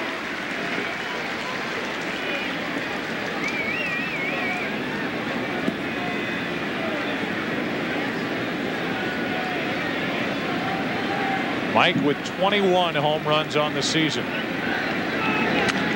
That's down the line and foul. Strike 2. Mike Piazza trusts that guard on his left foot. He says those pitches down and in or over the inside part of the plate don't bother him at all. And that was an example of it. In fact, too quick on it as he jerked it into the seats. 1 out, nobody on, 1 ball, 2 strikes, top of the 6th inning. 2 out. Right now, back to Jeannie in the studio with a Speed Pass game break brought to you by Mobile. Joe, Mark McGwire giveth the Cardinals a 4-run lead. Kenny Lofton taketh away. Bottom 4, the 3-run shot off Andy Bennis. And we're all tied up now. Bottom 4. Everybody has 6. Joe? Jeannie, thank you. Disappointing season for Andy Bennis, to say the least, and now Mark Johnson stands in with 2 out, nobody on.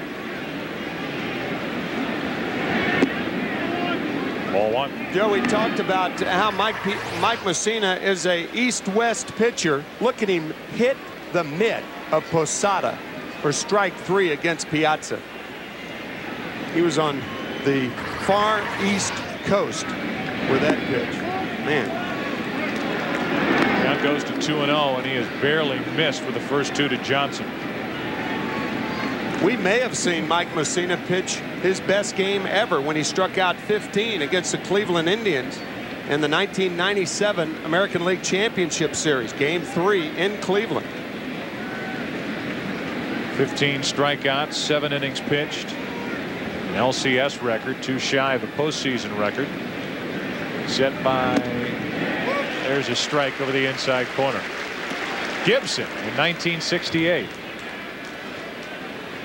It's his 17 against Detroit.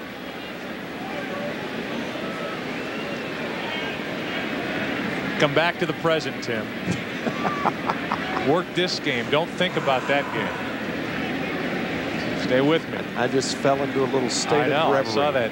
Yeah. That look come over you. The glazed expression. The drool on your shirt sleeve. 2 balls, 2 strikes.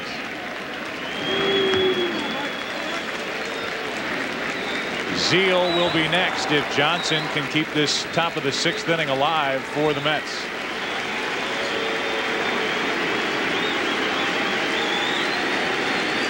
This crowd looking for strikeout number 10.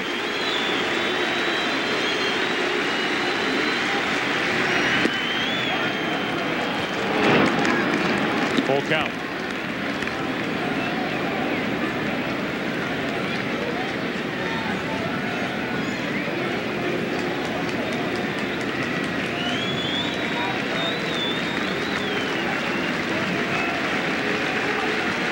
Three-two pitch. Inning over. Strikeout number 10. And Kevin Appier will head back to work against the bottom 3 in the Yankee lineup. Spencer, Brosius, Soriano coming up. No score. At Yankee Stadium, Kevin Appier heads back to work. The only blemish on his record, a 1-out walk back in the 2nd. That was erased as O'Neill followed the walk with a double play ball. 5 strikeouts, no hits, and Shane Spencer first up for the Yankees. And And a strike on the outside corner. Yankees have hit only 3 balls out of the infield today. Appier in total control.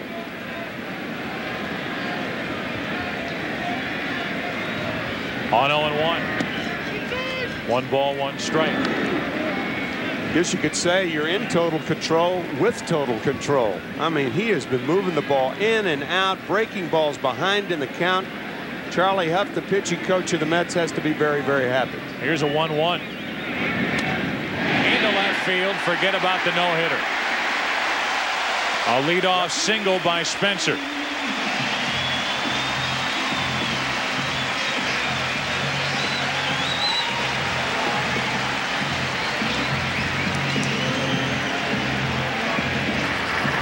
One of the few pitches that the Yankees have seen in the middle of the plate. You can see Pratt's glove was there, and the pitch is there. So Appier missing with that slider, and Shane Spencer taking advantage of it. Appier, who has 2 one-hitters, can only hope for his 3rd. By the way, it's a 0-0 game here in the 6th inning. We'll see what the Yankees do with Brocious. They try to push Spencer down to 2nd. I think they will. He's going to bunt, and he takes a ball. Joe Torre and Don Zimmer do this often. They'll put the bunt on the first pitch, bring the infield in, particularly with Relaford at 3rd base, inexperienced somewhat, and then put the hit and run on a 1-0 or 2-1 count. That way you always have the infield in a state of flux. Teams with no-hitters all time in their franchise history. Mets have been around since 1962, and they still don't have one, including today. Appier gives up a leadoff hit to Spencer here in the 6th inning. Seaver came close twice to mend something that I said earlier. 32nd anniversary of the game at Shea Stadium. 4-0 win, a 1-hitter for Tom Seaver, the near perfect game. A 1-out single to left field by Jimmy Qualls broke up that effort. Brocious dropped the bunt. It is perfect. Zeals only play to first. Sacrifice good 3-4, and the go-ahead run at 2nd with only 1 out. Seaver went as far as 8 2/3 one day at Wrigley. When with 2 out, Joe Wallace had a base hit to avoid the no-hitter there. That is a blueprint by Brocious. You can see the bat in fair territory, the ball in fair territory, and the sacrifice successful. That's one of the great descriptions I've ever heard of a baseball play. Catch the ball with the bat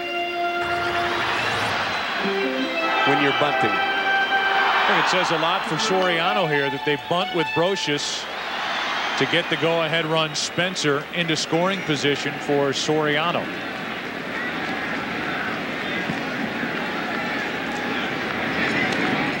Soriano, who homered last night, a free swinger, goes after that pitch, strike 1. Not as free a swinger as he was earlier in the season. Still, he's not up there looking for a walk.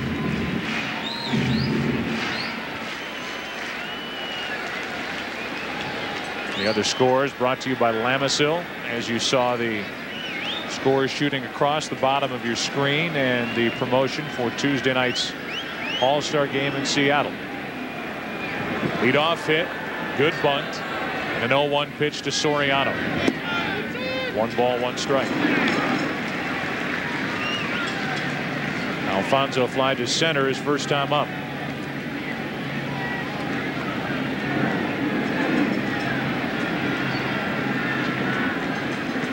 Soriano with runners in scoring position under 200 at 187 for the season.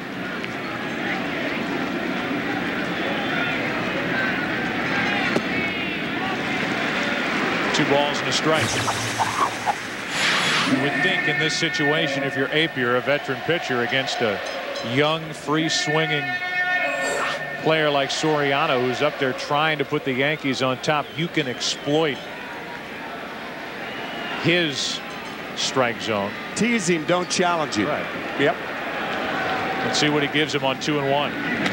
Breaking ball and a pop-up into shallow right center. Who wants it? Johnson, a long run, 2 out. And the go-ahead run still at second, 2 away for Knobloch. You can see Todd Pratt. He is almost off the plate, and the pitch is off the plate. And Soriano hits it off the end of the bat. I got it, says Mark Johnson for the second out.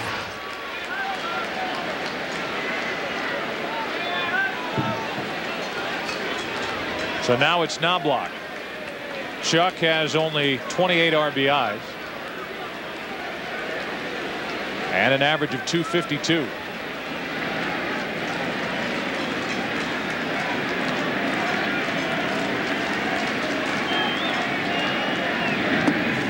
Ball 1.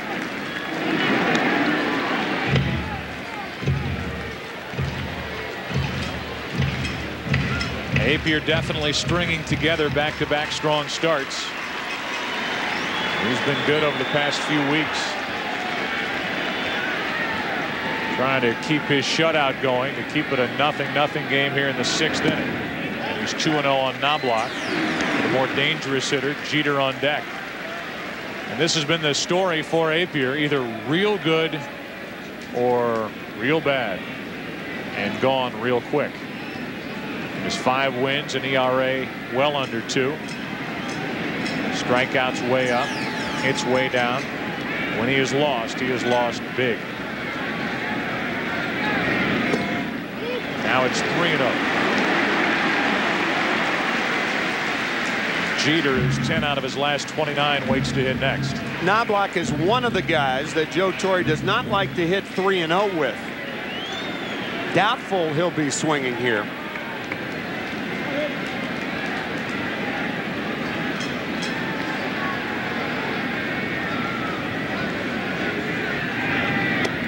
Three and 1.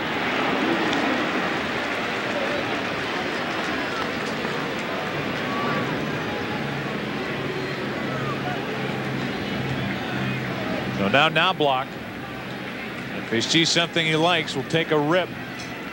Try to get the Yankee fans on their feet. Spencer, the only hit of the day so far for the Yankees. Knobloch chased a bad ball for strike 2.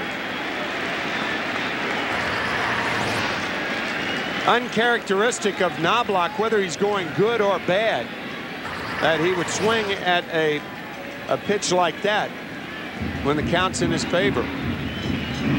Gary Denbo, the hitting instructor on the left. Hate to have a check swing with the count 3-1. You can understand that 0-2, 1-2, but not 3-1. Talk about a sure sign of a guy pressing. Yeah. Talked about the non-trade with Seattle. His own performance on the field with his on-base percentage, his average dropping since the first month of the season. And he put the Yankees on top. Continue the inning for Jeter.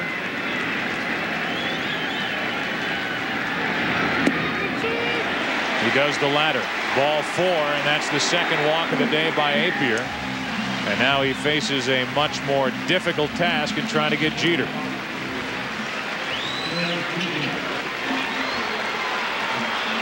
.294 average, 41 RBIs.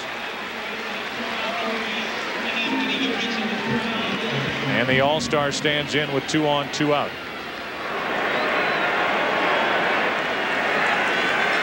Most games between these two teams, whether it's been interleague play or World Series play, have been tight. Another entry on that long list. 0-0 in the 6th inning. 2 on, 2 out for Jeter. Into right center field. Payton going to get it. Inning over. And good work by Appier to get around the leadoff hit and the good bunt. Fox Sports, home of the 2001 Major League Baseball All-Star Game, returns to Yankee Stadium after a break from your local Fox station. 2 balls, no strikes, 1 out, nobody on. Mussina to Payton. Now it's 3-0. Those players gathered around him, and he asked the questions. talking to McGuire about what sort of smell there was when he fouled a pitch back. If he ever smelled burnt wood. McGuire agreeing with him. And guys who played in his time, even the guys who play now and get a chance to run across Ted Williams, we know that he has been battling some health problems. It is amazing how much he knew and knows about players then and now and their different characteristics and how they approach at bats and what they like to hit, how they take certain pitches. He is definitely a student of the game still. Todd Pratt now 1 on 1 out after the walk to Peyton. First walk of the day by Mussina. That's nothing new. It's only his 21st walk of the entire season. Strike one on Pratt. And if you're an announcer, he doesn't let up on us either. I remember getting out of a cab in 1993, the night before the All-Star game, and have him bellowing across the lot at the Harbor Court Hotel in Baltimore. So I heard you talking the other night. Pitch bonds inside. Bananas. You ever seen him turn on an inside fastball? Come on. I said, Ted, don't take it so seriously. What are you talking about? He was great. Well, if he sees you after today, he might talk to you about knowing where the shortstop plays if you're running out at second base. 1 on 1 out. No balls, 1 strike on Pratt. No score in the 7th. Pratt out in front to pop up. Brocious. 2 out. 2 out. Now the number 9 hitter, who's 0 for 2, Ray Ordonez, walks to the plate.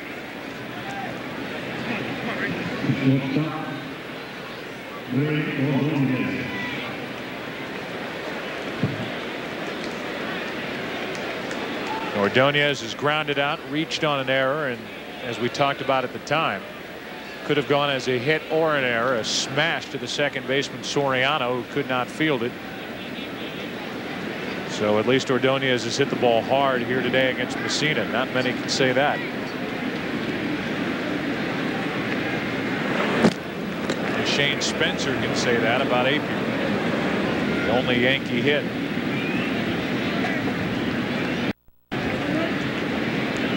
Bullpen's quiet here in the 7th inning. 2 out, a runner at first, and Ordonez. This would be a time to run if you felt so inclined. Ordonez up and after a pitch way out of the strike zone, and Tino Martinez puts it away. Ordonez likes the high pitch, and that pitch is up there, and he's the final out of the top of the 7th. It is a beautiful day. U2 has already come and gone, but it still is a beautiful day here in New York. And Kevin Appier has had a wonderful day on the mound. 1 hit, 2 walks, only 1 runner stranded because of a double play. The Yankees have been flat out shut down. Williams, Martinez, Posada. Tough inning for Appier. No score, 7th inning, and a strike from the 33-year-old right-hander.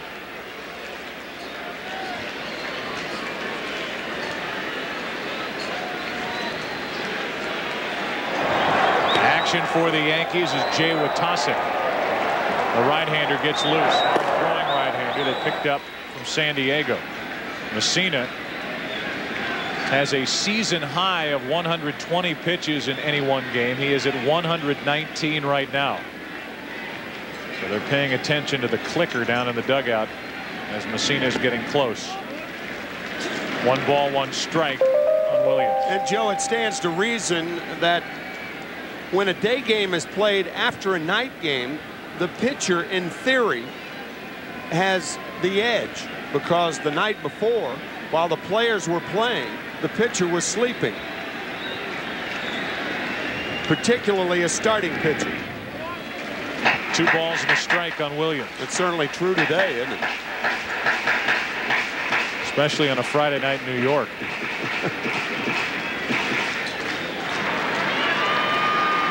Two balls and a strike.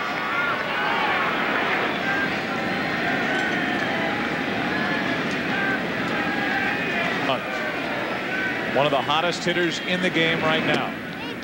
That didn't catch the strike zone, much to Appier's disappointment. The count 3-1. Todd Pratt was sitting inside for that slider. This slider backs up and stays outside to Williams. It's a bad idea to pitch Bernie Williams inside when you're behind in the count.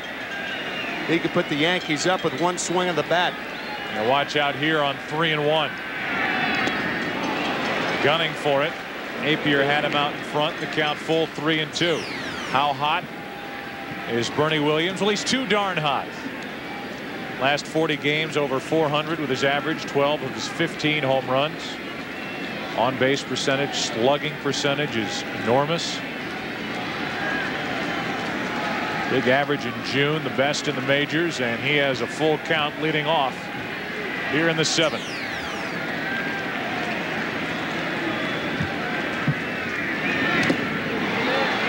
Pratt cannot hang on as the foul tip keeps Williams alive. Trying to come inside with that tailing fastball, tying Bernie Williams up, and it went off the webbing and on the right toe of Todd Pratt. So a matching set for the Mets behind the plate. Bookend big toes. Pratt's either frustrated that he did not catch that pitch, a foul tip, which would have sent Williams back to the dugout, or still in some pain as that ball caught his toe. 3 balls, 2 strikes.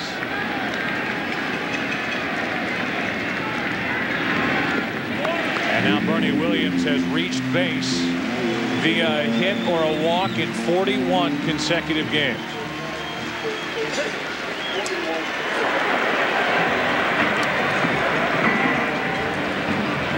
The longest streak this year held by Edgar Martinez of the Seattle Mariners. All-star designated hitter on Tuesday night. His was 43. No bunt here, however. Pretty obvious with Brocious last inning. Spencer on at first, but not here. Especially with the way Tino Martinez has been swinging the bat after his tutorial from Don Mattingly. Off on a power tear, and he is nearly grazed by a pitch inside, ball 1.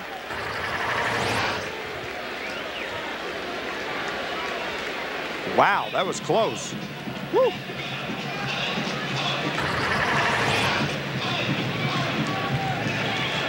Tino Martinez has at least 1 RBI in 11 of his last 12 games. Today 0 for 2 with a pair of strikeouts.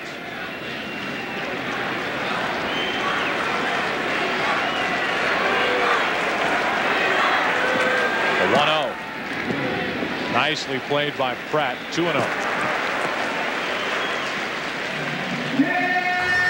Pratt still limping around with that sore right foot. That's a fine play right there.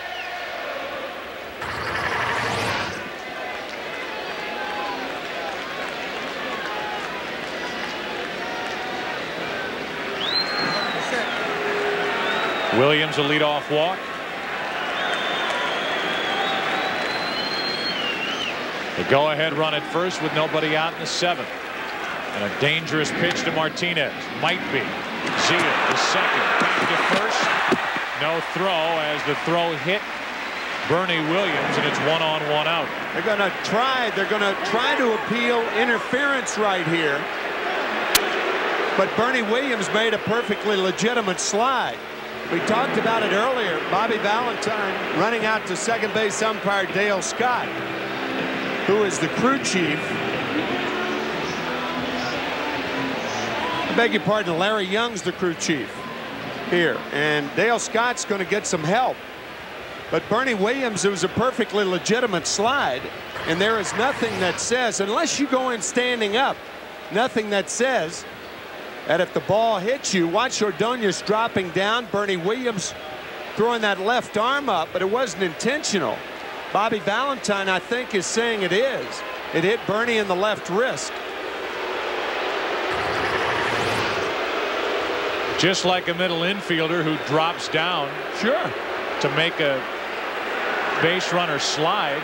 Yep. Here's Ordonez, who in this case has got to get his throw up.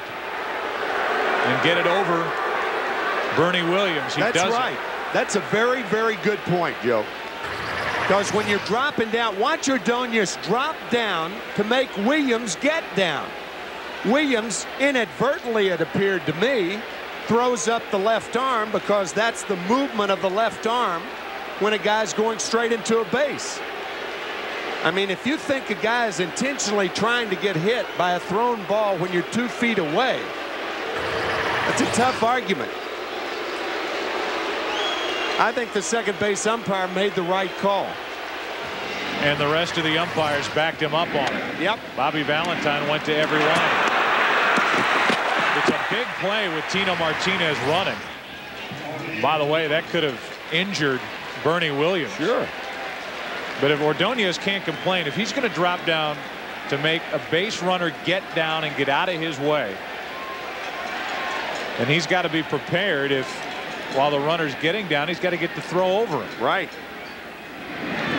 Jorge Posada takes ball 1 low. 1 on, 1 out. So instead of 2 out, nobody on. A missed opportunity on a potential double play ball. Ball wasn't crushed, so it might have still been hard to turn 2. But any chance was gone when Ordonez hit Williams with a throw. Posada pops it into left. There's the tough chance for McEwen, but he's there, 2 out. And the batter will be O'Neill. Total control so far for Kevin Appier.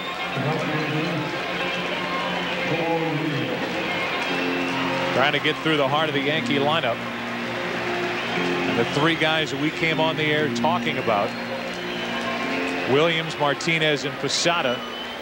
3 big reasons why. The Yankees have won 12 of their last 14, 9 straight, and have a 1.5 lead in the AL East over Boston. Here is O'Neill, who has 12 home runs on the season. Ball 1.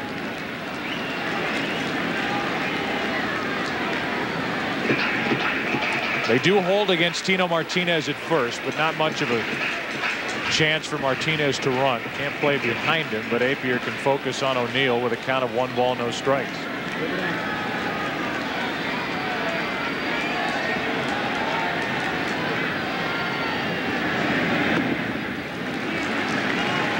Two balls, no strikes, and Pratt's going to go talk to Appier with Shane Spencer, who has the Yankees' only hit of the day, on deck.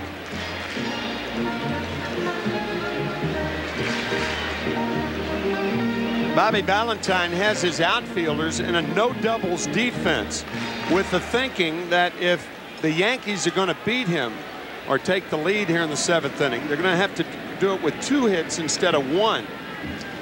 That's the reason teams will play their outfield deeper than normally in a tie game or 1-run game in the late innings. Jay Payton very deep in center field, but properly. 2-0 is hit in the air to left, a base hit, and it's 2 on, 2 out.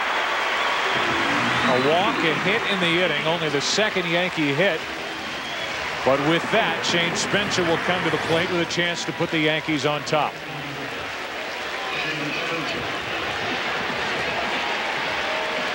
It's like a quarterback taking that 10 or 12-yard pass in front of a prevent defense.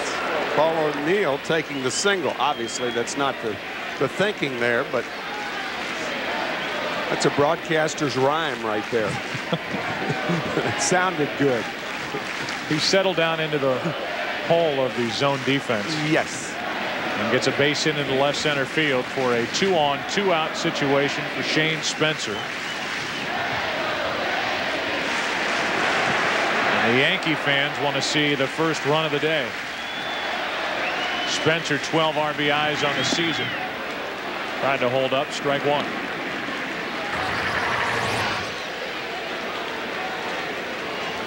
That's where everybody tries to pitch Shane Spencer. He is an inside hitter. You make a mistake to him inside, dangerous.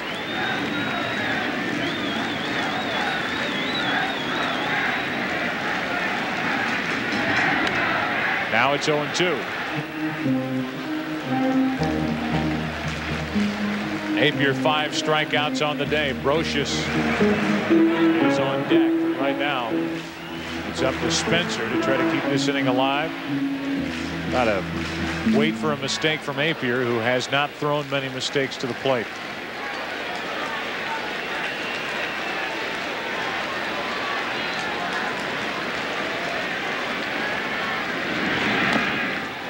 And Shane just does stay alive. Mets looking for anything to latch on to feel good about a day's worth of baseball with a 37-50 record, last place in the NL East. And they are getting a terrific effort out of Kevin Appier today. And a win here against the Yankees, if they can pull that off, would at least make their Saturday night pleasant as they head out into the city.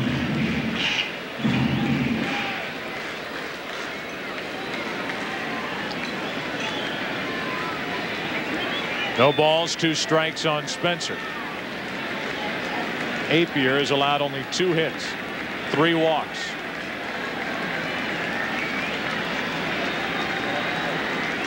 Wants it up, way up. And another foul.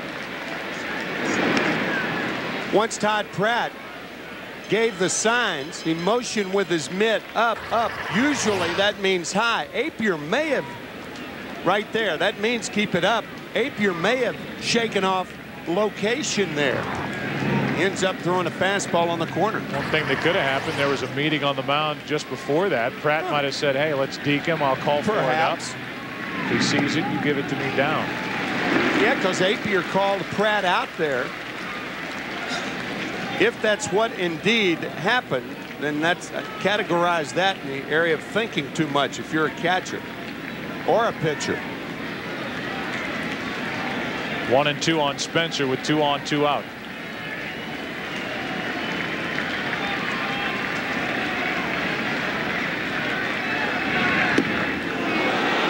Two and 2.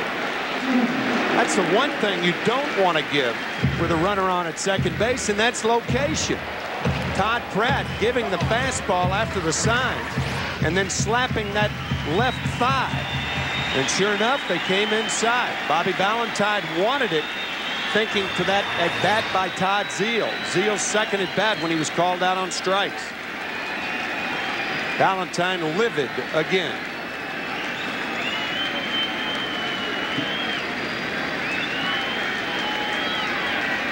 Somebody's going to call time. It's Spencer. A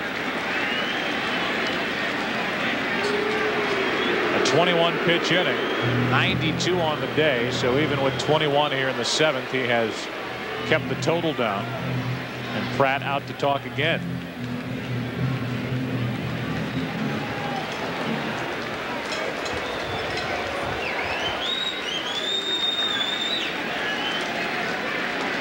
Valentine has walked 4 miles down in that dugout today. Hoping Appier can get Spencer to end the inning. He can. Delayed strike 3 call, and now Spencer gets in the face of the home plate umpire. It has been a rough day for young Andy. Saturday baseball, Chipper Jones and the Braves take on Manny Ramirez and the Red Sox as both teams try to keep pace in their tight division races. Then Thursday, Manny and the Red Sox return to take on the Mets. That's at Shea. A Thursday night baseball interleague showdown on Fox Family Thursday. Watch the entire baseball season unfold across the Fox networks. Jay Witasick is the new pitcher for the Yankees, a 6-2 record overall. And Witasick, a hard-throwing right-hander the Yankees picked up from San Diego.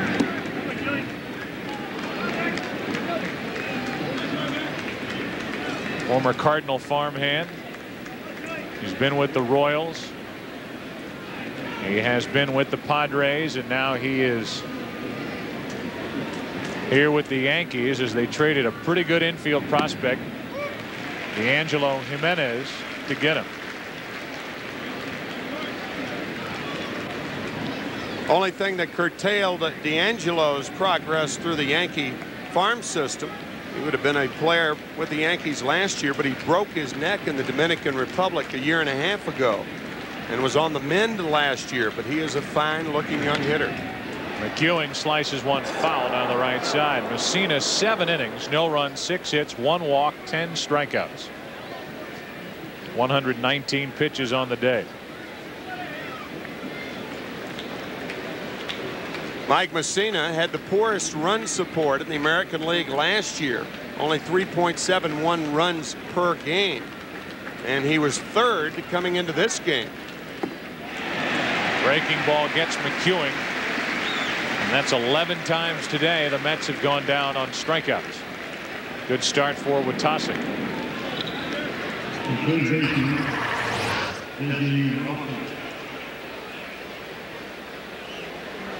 Longest hitters will continue to go after sliders, breaking balls off the plate.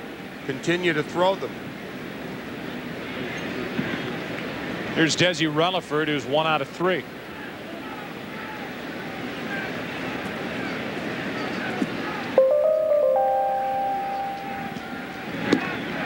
Relaford takes ball 1.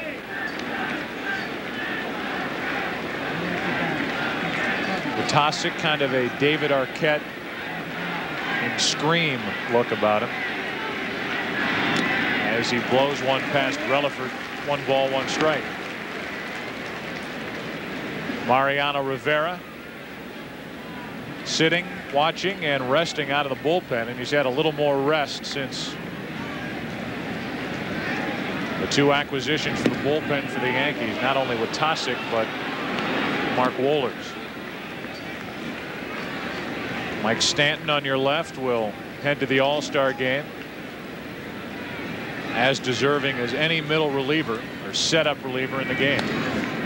2-2, and as valuable a Yankee as there is on this team. You bet. In many ways. Said it a couple of weeks ago. In my view, prior to his All-Star selection, and it will be his first All-Star game on Tuesday night, Mike Stanton was the most underrated reliever in the game. And even with that selection, he may still be. Now people try to pick apart his season and say why he doesn't deserve to go. Mike Stanton will join Paul Quantrill. Middle relievers, setup relievers. Quantrill 7-2 with an ERA of 2.2. The ERA for Stanton outstanding, a ton of work. Oh, the home plate umpire might have pulled a back muscle flinching on that. 3 balls, 2 strikes. Andy Fletcher has had an adventurous day. Watch his body language. Whoa! When they raise up like that, they're fixing to punch you out. 3-2 pitch is popped up and out of play. Do you see any David Arquette Scream with Witasick, especially with the stash he's got growing now? A little bit, yeah. Oh. Yeah, I do. A little bit. Right.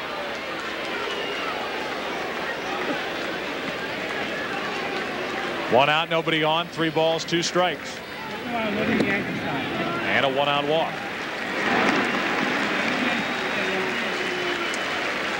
One on, 1 out for the 3 and 4 hitters. That means Alfonso and Piazza.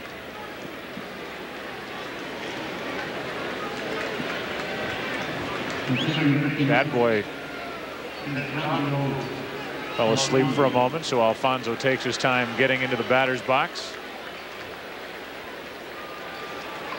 And Edgardo looking down at John Stearns, the third base coach, to see if the Mets put a play on here with a runner at first. Decent speed with Relaford and 1 out. Not a bad idea to put Relaford in motion, particularly now with the count in Alfonso's favor.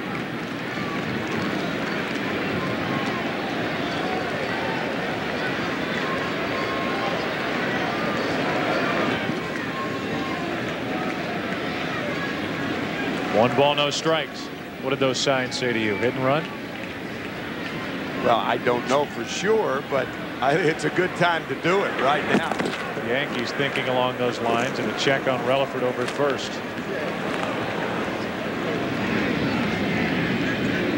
Well, if you have 1st and 3rd, and that's the primary reason for the hit and run, 1st and 3rd, and Piazza's batting, And first base isn't open, but second is. Runner going. Alfonso takes the pitch, and Relaford steals the base, and he's there with one out. Desi's 8th of the year. We don't know whether Alfonso missed the hit and run or if this was a straight steal, but Relaford with an excellent jump. Piazza or Posada upset, and now not a thought of pitching around to Alfonso. Witasick will try to get him because he does not want to see Piazza up there with 2 on. Here's a 2-0. 2-1. Anytime you have an injured back, and I don't care what you do for a living, it's always in the back of your mind. And for Alfonso, who's playing in his first week off the injured back, where they really didn't know exactly what was wrong with him, he is back in the lineup, and you wonder if he is convinced that he is totally healthy. Or feeling for the ball.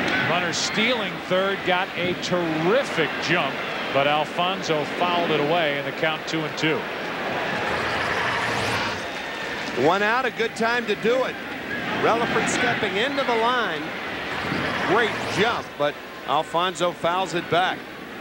Edgardo only 1 out of 15 since coming off the disabled list.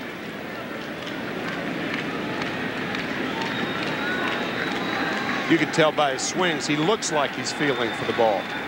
It's not that free and easy cutting the bat loose. On 2-2. Alfonso flies one into right center. O'Neill back to get it. 2 out. Tagging going to third is Relaford, and he'll be there for Piazza.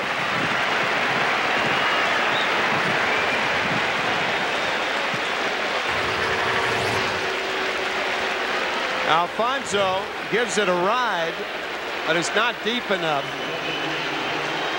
And now with Piazza up there, you got to walk it, even though the left-handed Mark Johnson's on deck.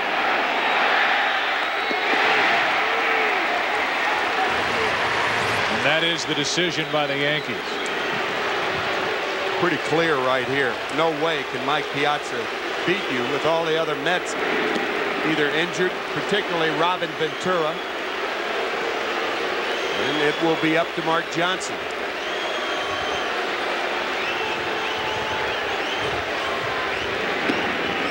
There's also the chance, and I'm not saying it's going to happen here, and I'm not saying it should happen here, but in an American League city with a designated hitter, if you're trying to find a spot to use one of the best pinch hitters in the history of this game, Lenny Harris, now wouldn't be a bad time to use him. I'm not saying lift Johnson for Harris, but it's definitely got to be at least a consideration for a guy who's number 3 on the all-time pinch hit list, but not even a thought, evidently, as Harris is just hanging out watching the game, and it's up to Mark Johnson, who today is 1 out of 3 with 2 strikeouts. Lenny kind of peeking down and seeing if Bobby Valentine is going to make a call, but nope, it'll be up to Johnson.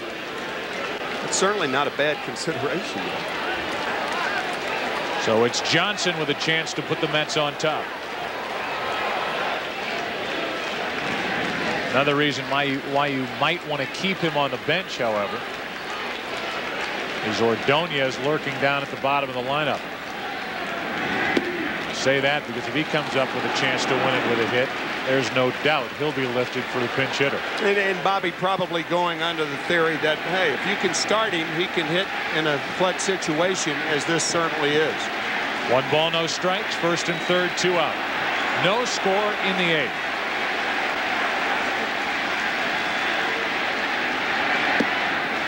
One and 1.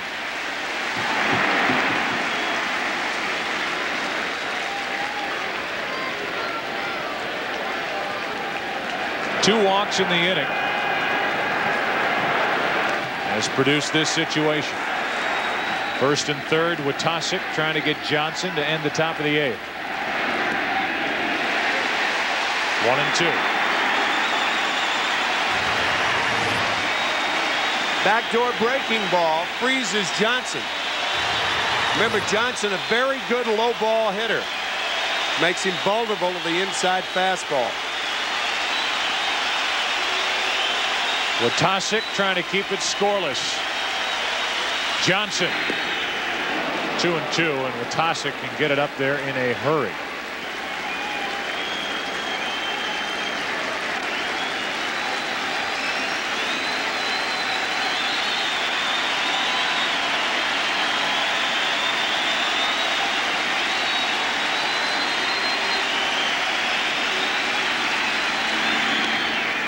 The opposite way, Spencer going to it. And we're still scoreless. An unintentional walk, a stolen base. Intentional walk to Piazza, and Johnson could. The great views from above you're seeing of today's action are being brought to us today by Monster.com's East Coast Blimp, Trump. Monster.com. Job good, life good. Defensive change for the Mets as Timo Perez comes in the game. He's in right field. Mark Johnson will leave frustrated. He had a chance to put the Mets on top and fly it out to left against Witasick. And we're still scoreless. Bottom of the 8th. Brocious, Soriano, and Knobloch for the Yankees against Appier. What a day for Kevin Appier. Ball 1. Any sign of a rally? Look at the starters for the afternoon. Great work by both Mussina and Appier.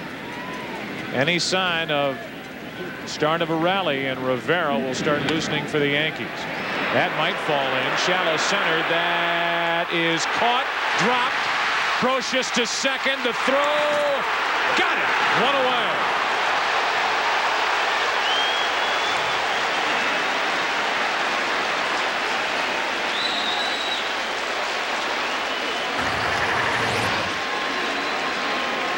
Peyton couldn't.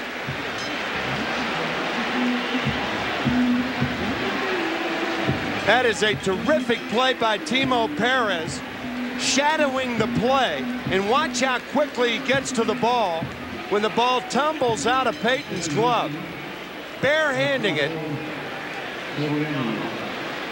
That was Edgardo Alfonso, I beg your pardon, not Perez, the right fielder. That could have gone either way, just like the call at second base that the Mets had earlier on the stolen base attempt by McEwing. Terrific heads-up play by Edgardo Alfonso. So a base hit, the put out 4-6. We showed the throw by Alfonso, the second baseman. And now with 1 out, nobody on, here's Soriano, who's 0 for 2. 1 ball, 1 strike. Scott Brocious running hard right from the get-go and giving himself a chance to take the extra base.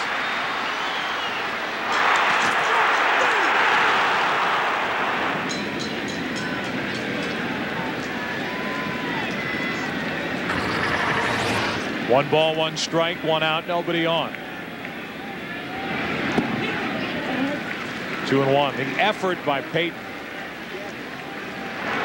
Coming up with it, and then as he twirled around, having it fall out of his glove, you could see Brocious hesitate. It's impossible, I would imagine.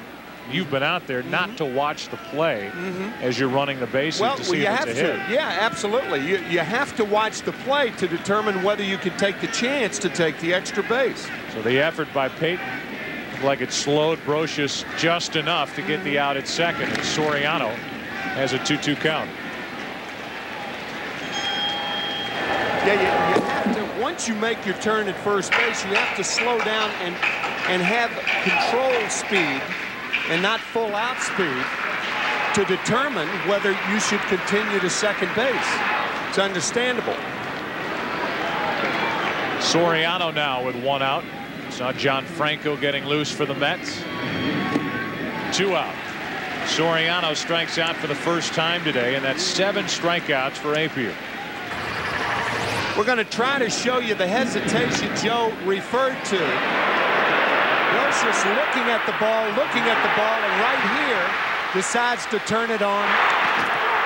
But if you're going too fast and not in control speed, then you're halfway, and then if you try to get back to first base, a center fielder or a second baseman can pick up the ball and throw behind you. Here's Knobloch with the bases empty, 2 out. And a strike floats in from Appier. Knobloch 0 for 2 with a walk. The degree of turn around first base, the turn you make around first base, depends. Everything goes from left field on. If it's in left field, you can go halfway. If it's in center field, less so. And in right field, your turn has to be short because the right fielder could throw behind you. Knobloch off the end of the bat. Payton won't get to that. A 2-out single. And now Jeter.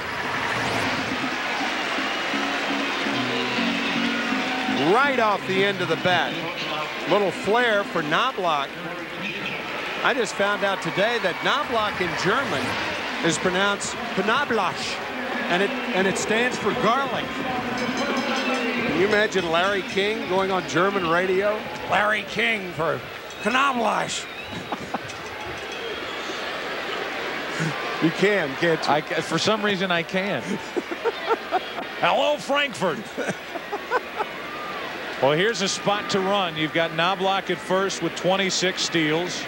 Jeter at the plate, and Pratt behind the plate, who's thrown out only 1 out of 12 potential base stealers.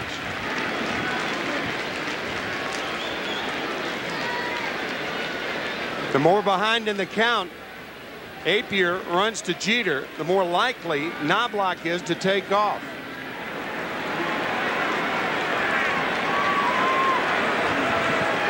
Not going as Jeter shoots it foul.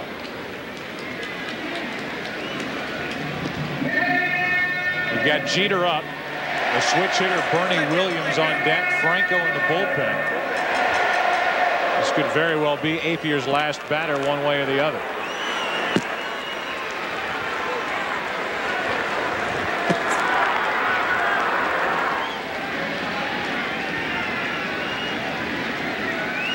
Go ahead run at first with 2 out here in the 8th inning of a scoreless game.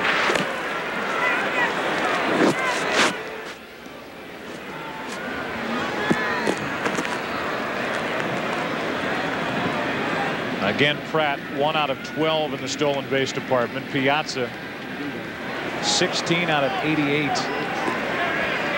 As a team, the Mets have thrown out only 17% of potential base steals. Oh, a strike called on the inside part to Jeter, and that makes a big difference in the running situation. Instead of 2-1, it's 1-2.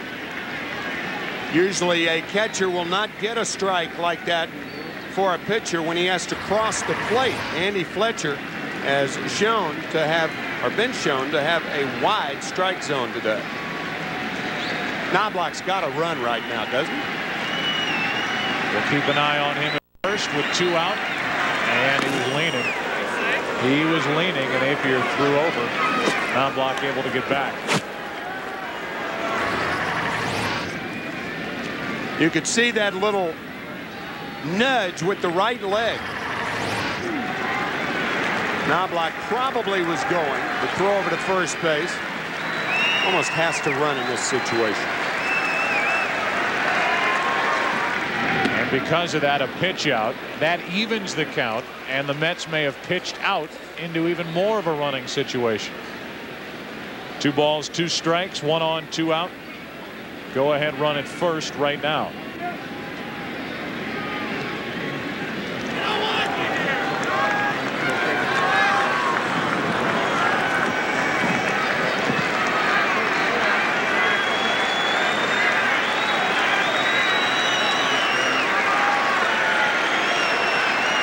Jeter with a 2-2 count, another throw over.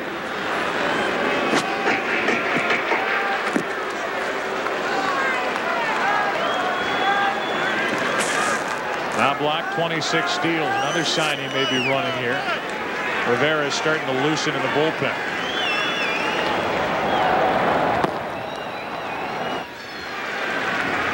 Two-two pitch. He's going. Jeter strikes out and the inning's over. Great work by Kevin Appier. And this game, the Mets and Yankees scoreless through 8. 9th inning with Zeal, Payton, and Pratt coming up. Payton and Pratt. 1-1 from Witasick, who at one point in his younger days was traded for his pitching coach, Mel Stottlemyre's son Todd. The deal between the A's and the Cardinals. Breaking ball has Zeal bailing, and it's 1-2. That is a nasty breaking ball right there. When you think about the first 8 innings of this ball game, you can't think of too many balls that have been hit hard, primarily because of pitches like that. Sliders on the black. Well, he made Zeal look bad. Second strikeout for Witasick. For a pitcher, nasty is good. This pitch from Witasick is good.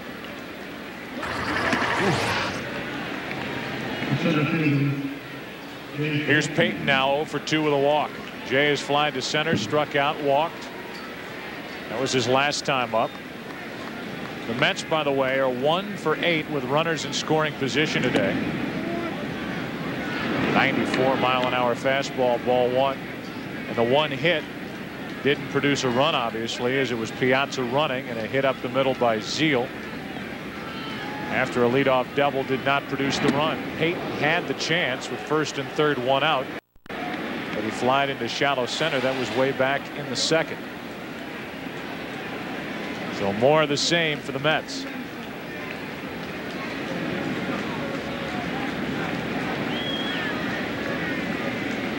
Peyton hitting .265. On the corner, 2-1. Yankees in the bottom of the 9th. Bernie Williams, Tino Martinez, Jorge Posada, the 3, 4, 5 hitters, and as Mike Shannon would say, old Abner has done it again. Heart of the order in the bottom of the 9th with a scoreless game. Into right, O'Neill, 2 out.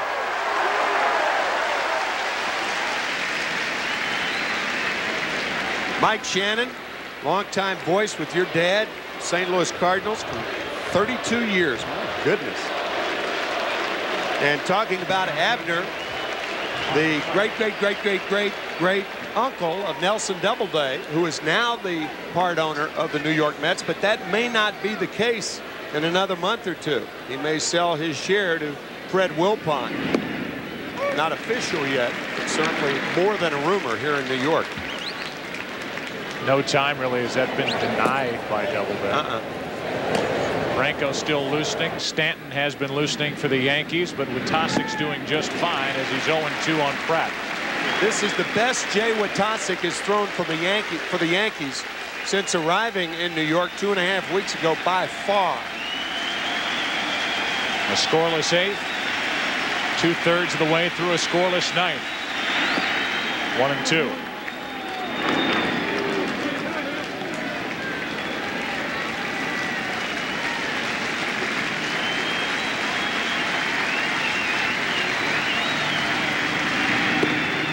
Two and 2.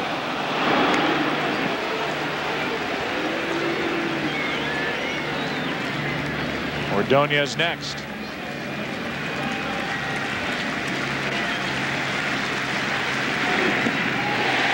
Time for the bottom of the 9th inning. 3 hours after we started. Heart of the order. Williams. Shutout innings against the Atlanta Braves. He won that game, was credited with the win, his 5th of the year.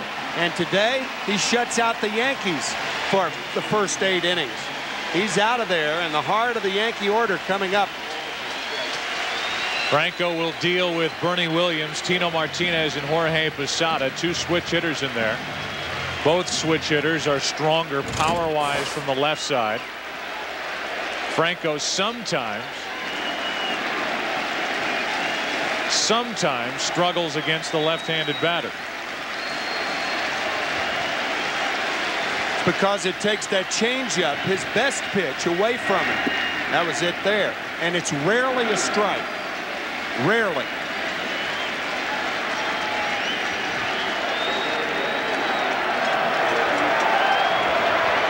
Yankees wondering if they can string 10 wins together.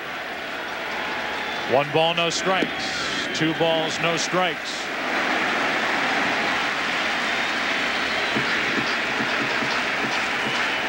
Bernie Williams has been known to take in situations like this when he should be hitting. Franco will challenge hitters. He'll throw the fastball right down the pipe to anybody.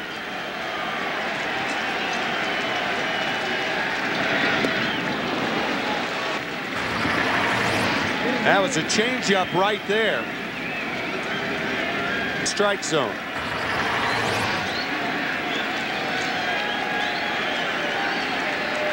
Yankees on their longest winning streak since August of '98. An incredible year with 125 total wins through the World Series. Here's a 2-1 delivery. And it's 2-2. Franco following the changeup with a 2-1 fastball right there. When you're looking for that changeup and you get an 88-mile-an-hour fastball, it looks like it's 188 miles an hour. So it was 2-0. Now it's 2-2. Williams is gone, and a good start for Franco here in the 9th inning.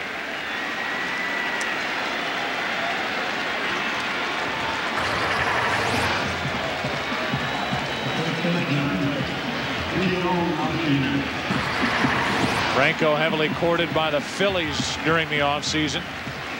Reportedly turned down bigger money to come back to Shea Stadium. Phillies in first place. The Mets 13 games behind Philadelphia. I think somebody's barking from the Yankee dugout. Franco with that smile and shrug. Hey, pal, I've been in this position a lot of times. Trying to position the defense is Mookie Wilson. As ball one misses low and away to Tino Martinez. Trying to get the left fielder, Joe McEwing, to move over toward left center. See if Franco can get the left-handed batter. Martinez has hit some big home runs lately for the Yankees as he takes ball 2-0. The one thing here at Yankee Stadium, I bet this might be the first time I've ever disagreed with Mookie Wilson, but I don't agree. I think what you have to do as a left fielder with a left-handed batter up is play closer to the line, because if you hit a ball to left center, it's going to tail back into the position. Here's a 2-0. Right down the middle, 2-1.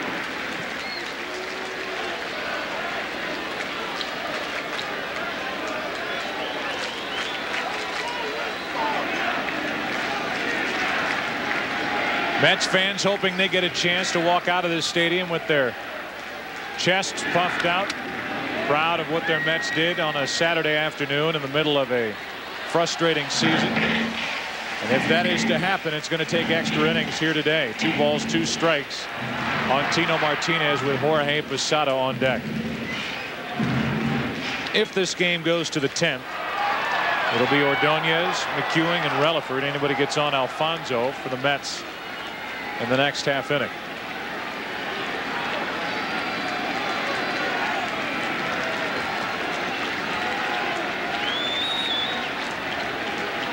Martinez with 17 home runs. And a 3-ball, 2-strike count.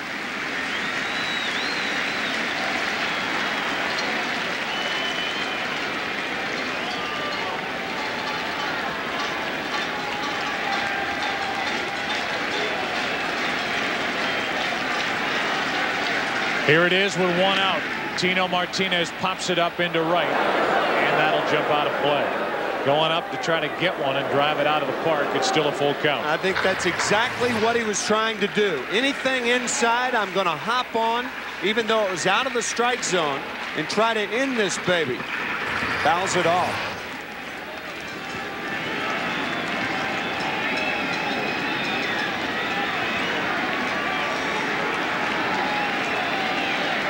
Again, the 3-2 pitch to Tino Martinez. Pop foul, back and out of play.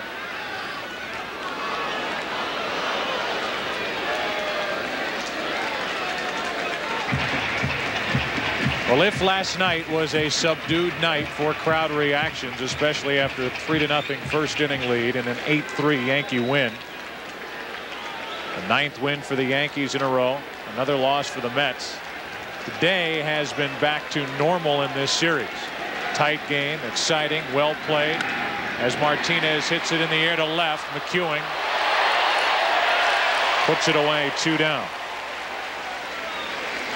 In fairness to Mookie Wilson, Mookie moved McEwing toward left center field. Joe would have made the catch anyway where he was playing because the ball's going to tail back to him. But Tino Martinez hitting that ball just about where Mookie Wilson had moved Joe McEwing. Outfield defensive positioning is so important, and the reason it's important is they have more ground to cover. Here is Posada. Last chance for the Yankees in regulation. A strike on the outside corner. An infielder can be a step or two out of position, and if a ball gets by him, it's a single. If an outfielder's a step or two out of position, more than likely it'll be an extra base hit. Here's an 0-1.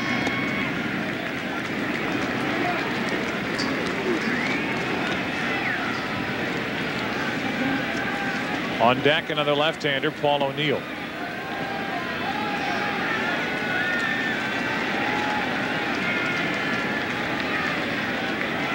Posada has hit only 2 of his 13 home runs, batting right-handed. John Franco would rather bite the head off a rattlesnake than throw Posada a fastball to hit here.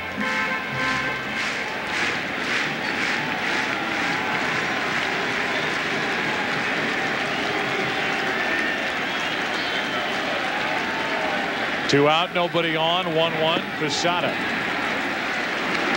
out in front, 1-2. Jorge's going to see that pitch again. Well, you talk about how effective he can be against right-handed batters. Oh. Turning it over, running it down and away. 2 out, bases empty, a ball and 2 strikes on Posada. Same pitch.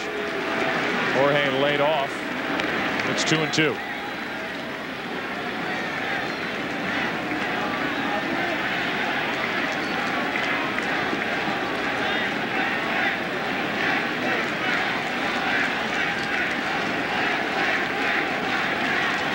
Nothing in the 9th.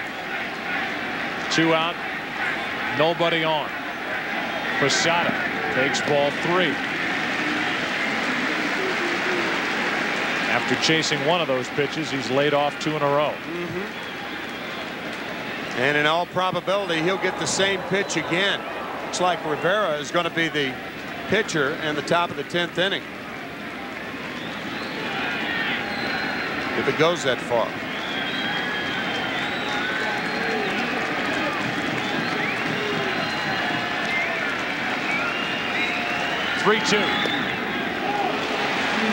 Just low, a 2-out walk, and John Franco is screaming at the home plate umpire, Andy Fletcher. Here comes Bobby Valentine. Remember, a manager cannot argue a ball or a strike. Todd Pratt taking up for Franco. Bobby's saying to John that the game's more important. And Bobby's going to take the flack. If anybody gets run from this game, it's going to be Bobby Valentine, not John Franco. Valentine will likely wait out on the mound until the home plate umpire, Andy Fletcher, pays a visit. That's what's going to happen, and then we'll have another argument. And that way, he won't be accused of arguing a ball and a strike. And here comes Andy. Nope. Bobby left. Now the glare.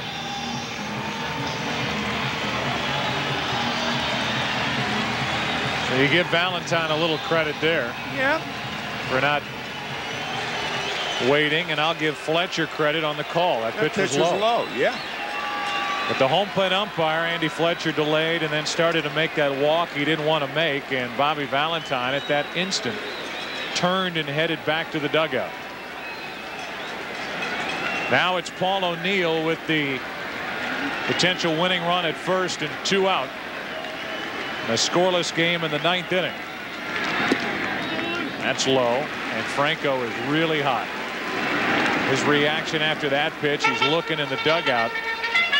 And this is very unlike John Franco. You know, Joe, in fairness, again, Franco rarely throws that pitch for a strike. So John can't expect that pitch to be called a strike when he doesn't throw it for a strike. That's not the design of the pitch. 1 ball, no strikes. Runner at first, 2 out. 1-1. John throws fastballs for strikes and the changeup out of the strike zone low. Umpires are like hitters. They know what pitchers throw. And they're more inclined to call that changeup low. And then that 3-2 pitch was certainly low to walk Posada. 1 ball, 1 strike, 1 on, 2 out. O'Neill. 1 out of 3 on the day. Alfonso. This game's going to the 10th. John Franco does a nice job through the heart of the order, talking to himself as he exits the field. 10th inning at Yankee Stadium. Still no score. Biggest night. The summer's biggest event. Oh, yeah! In just 3 days, the 2001 All-Star Game, only on Fox. Third-year umpire Andy Fletcher has, if nothing else, been patient, and he has been tested here today. He really has, as Mariano Rivera is in there. As a matter of fact, John Franco giving that with his left hand, giving that low sign around the knees for gesturing like that. Some umpires would run a player for showing them up. If he were a more experienced umpire, you mentioned Fletcher in his 3rd year, I think John would have been gone. Rivera, as you might expect, marvelous numbers. There's John Franco. More time, saying as that was low, low, low, yeah, low. It was low. It was low, John. Here's Ray Ordonez. Here's Mariano Rivera, and there's a fastball poured over the inside part for ball 1. Ordonez 0 for 3. Grounded out, reached on an error, and fouled out.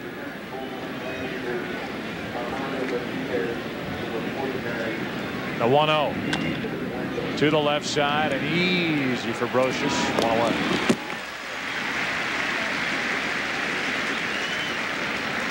This copyrighted telecast is presented by authority of the Commissioner of Baseball and may not be reproduced or retransmitted in any form. And the accounts and descriptions of this game may not be disseminated without express written consent. Have you ever seen the word disseminated any place else other than that? No. Disclaimer? Nor have I. I assume that the word exists.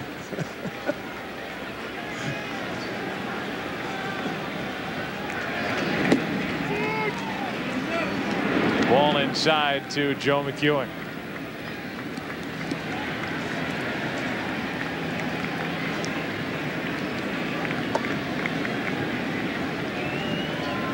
McEwing is 1 hit, 4 at bats, 3 strikeouts surrounding the 1 hit. That's off the hands, 1-1.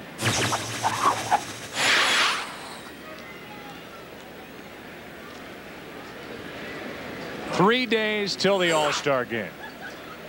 Tuesday night in Seattle.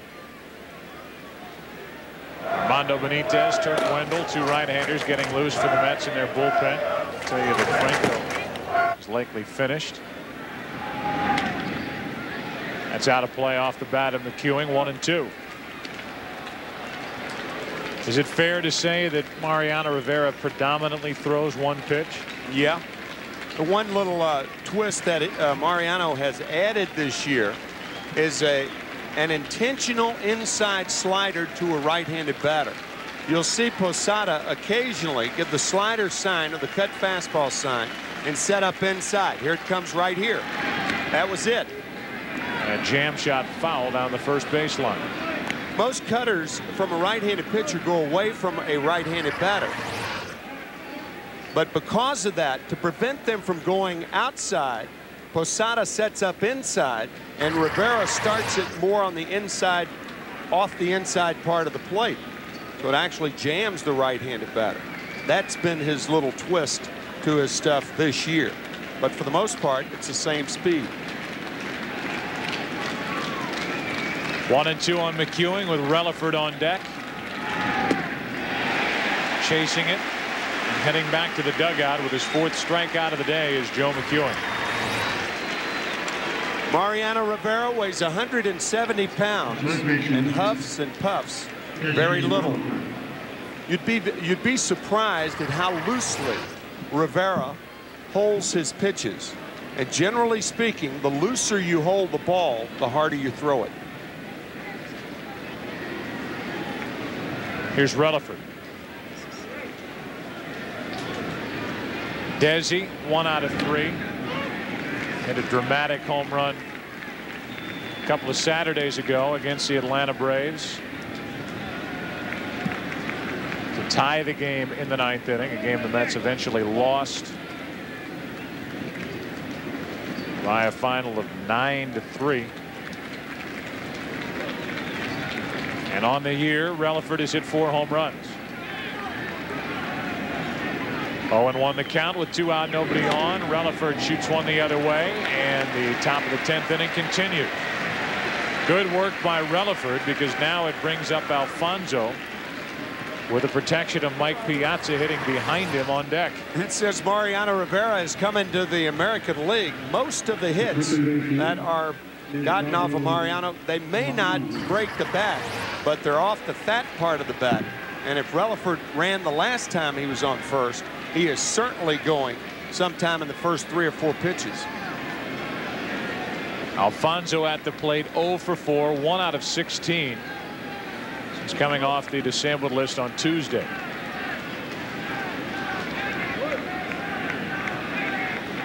That was a disappointing series for the Mets at home against the Cubs. The Cubs taking 2 of 3. Cubs winning again last night. The Cubs bringing a 4-game lead into today's action over Houston. The Astros are getting hot. Good young pitching for Houston. 1 on, 2 out. Alfonso takes a ball. The last time the Cubs won the World Championship was 9 years before the Bolshevik Revolution. Halley's Comet has passed by Earth twice. We've gone through this. Well, I thought I'd throw the revolution thing in there, since it's about the only thing we haven't prepared it with. Here's a strike. 1 ball, 1 strike. You see that little line right there? That is what they have across the from the ballpark in Chicago, across the street. AC 12. That means 12 years ago, the last time they were in postseason play. 56 years ago, before they had a World Series appearance, or since they had one. And 93 years ago was their last World's Championship. 2 balls and a strike.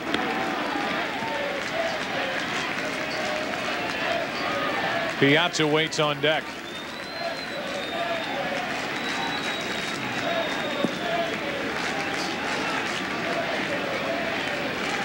Edgardo Alfonso, 9 home runs on the year. The count in his favor, 2-1. We'll see if Relaford takes off. He's going. The pitch is a strike. The throw to second, too late. And Desi just able to keep his foot on the bag. Now a hit could give the Mets the lead as Relaford steals his second base of the day. If Rivera is tough to hit, he's tough to catch too. And Posada, even though Rivera throws the ball hard and gets it to a catcher, he throws high strikes. But it's tough to center his ball, whether you're hitting it or catching it. And if it's tough to center, it's tough to throw. Relaford easily in there with the stolen base. Now a hit could put the Mets on top. The 2-2 pitch to Alfonso.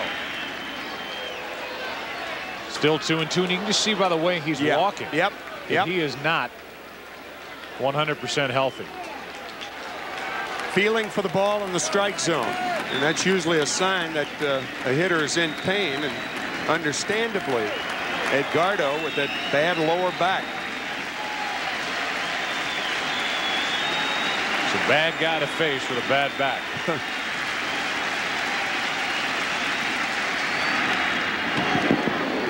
Down on a knee, 2 balls, 2 strikes.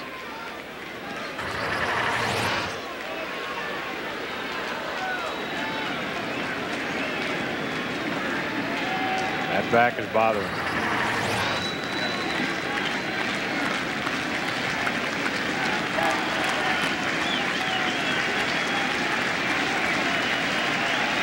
Alfonso with a go-ahead run at second base and 2 out in a scoreless game, 10th inning. Full count with Piazza waiting on deck.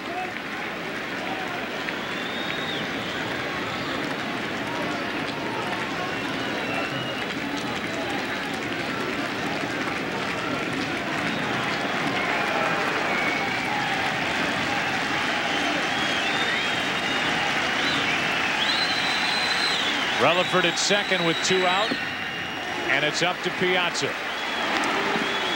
A hit, a stolen base, a walk. Franco wondering if he might be in line for a win. That would be the case if Piazza comes through here in the 10th inning. A double in his first at bat. He homered here last night. This is his second game back from the broken left big toe he suffered a week ago Friday in Atlanta.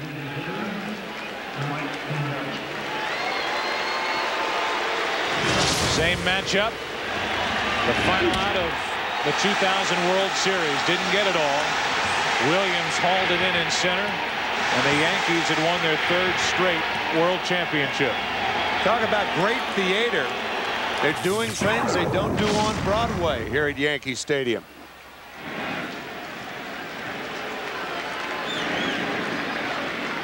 And now Jeter comes in to talk to Rivera.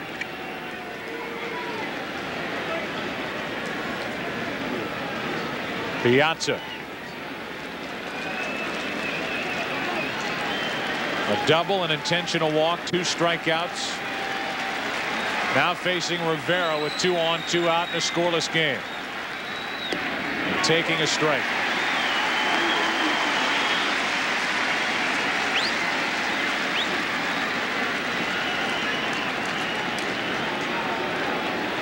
During the regular season in his career against Rivera, Piazza's 0 for 2, and Mel Stottlemyre will come out and talk to Rivera with 2 on, 2 out, and I'll ask you what this conversation could be about. I was going to say, Joe, it's very odd. Mel Stottlemyre motioning to both Soriano and Jeter, and I think what Mel is telling them, let him run. If he wants to run, we have a place for Piazza.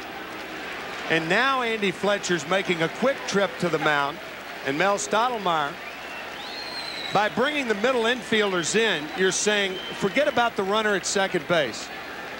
Play straight up in your position. If Relaford wants to take third base with Piazza hitting, and Alfonso wants to steal second, we have a place for Piazza. Sound reasoning. 2 on, 2 out. 1 ball, 1 strike.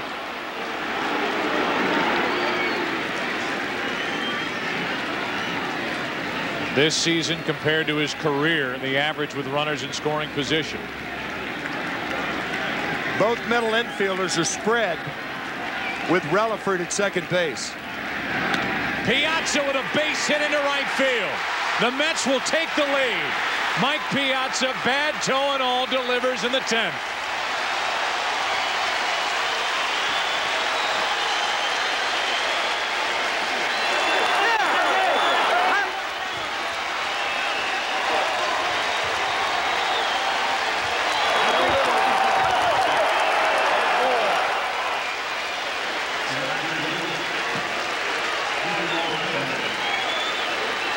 Piazza doubling to right center his first time up, and watch how he fights off this inside fastball.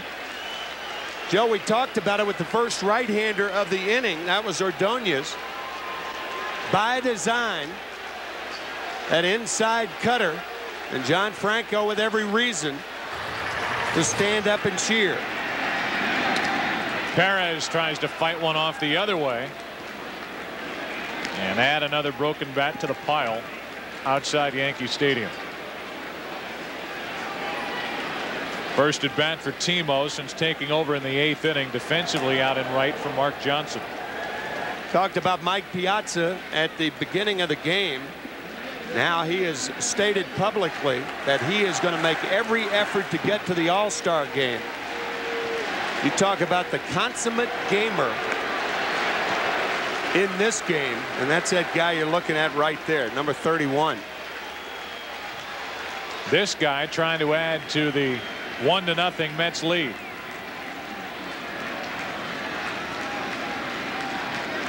First and third, 2 out. Perez takes ball 1.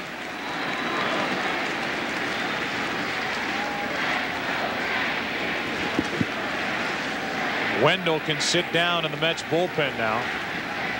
Benitez will focus on getting ready for the bottom of the 10th. What will the lead be? Perez gets a base hit. 2-0 Mets.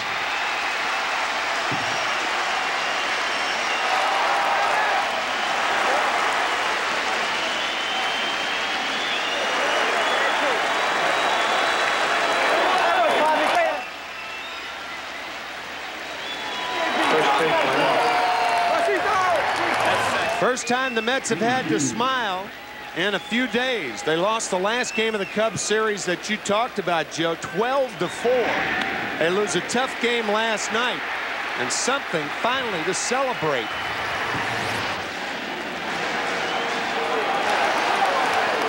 Finally 2 hits for the Mets with runners in scoring position. Now Zeal takes a strike on the outside corner. Both hitters not trying to do too much, going the opposite way. First Piazza to right, and then the left-hander Perez into left. 3 hits, a walk, all of this with 2 out as Zeal gets a base hit up the middle. They're going to bring Piazza to the plate. Bernie Williams with a throw back into second. It's 3-0 Mets.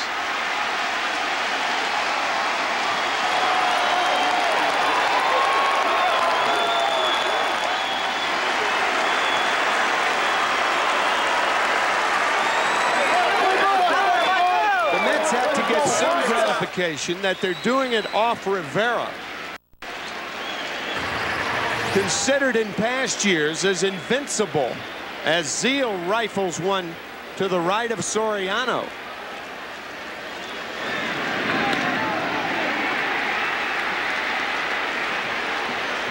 Piazza has shown on a couple of occasions today that he's not running poorly at all. No. And for him, that's without a limp and getting around the bases pretty well. First and third, 2 out, and Payton checked his swing, ball 1. And I questioned Mike, thinking that he could catch tomorrow night, but after seeing him run this afternoon, I think it's a distinct possibility that catching tomorrow night and ultimately the All-Star game on Tuesday, a distinct possibility. That seems to be Piazza's barometer as to whether he's going to head to Seattle. Payton up the middle. Rivera stabs it, and a long top of the 10th inning is history. What a game. What a feeling for the Mets. And who started it? At least for the RBIs, Piazza. Back after this from your local Fox station. Today, Mariano took over in the 10th inning, and without a doubt, the feat of the day. Brought to you by Lotrimin as Armando Benitez takes over. Now it's the Mets closer's turn, and the feat of the day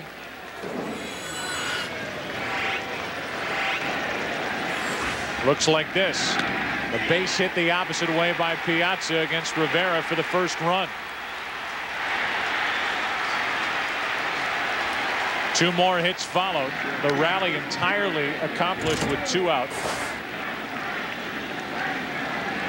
A hit by Relaford, a walk to Alfonso, a hit by Piazza, a hit by Perez, a hit by Zeal.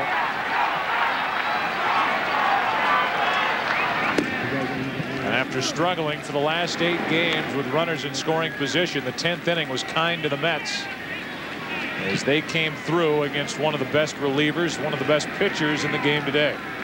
Shane Spencer first up, 1 ball, 1 strike. And now 1-2 as Benitez tries has to do what Rivera couldn't do, and that is pitch a scoreless 10th. Also, Joe, that stolen base unsettled things for Mariano Rivera. The 2-out base hit by Relaford, and then the stolen base. Now things became dangerous for the Yankees. Now you take care in pitching to Alfonso, and Piazza delivers. It was a walk to Alfonso that brought Piazza to the plate. The Mets, on a couple of pitches before the hit, Tim, and you pointed it out, had the chance to take second and third if they started the runners, right. But that leaves first base open. They stayed put. They left it up to their big guy, and Piazza delivered. Now Spencer flies one into center, and Payton goes to get it, one away. 1 out here in the 10th inning. Bottom half for the Yankees.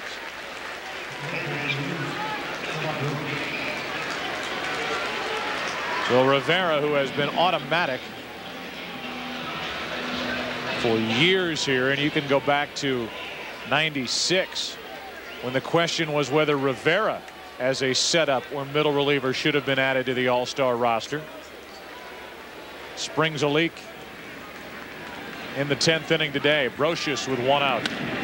To the left side for Relaford. A big part of the day for the Mets. Takes care of Brocious, 2 out.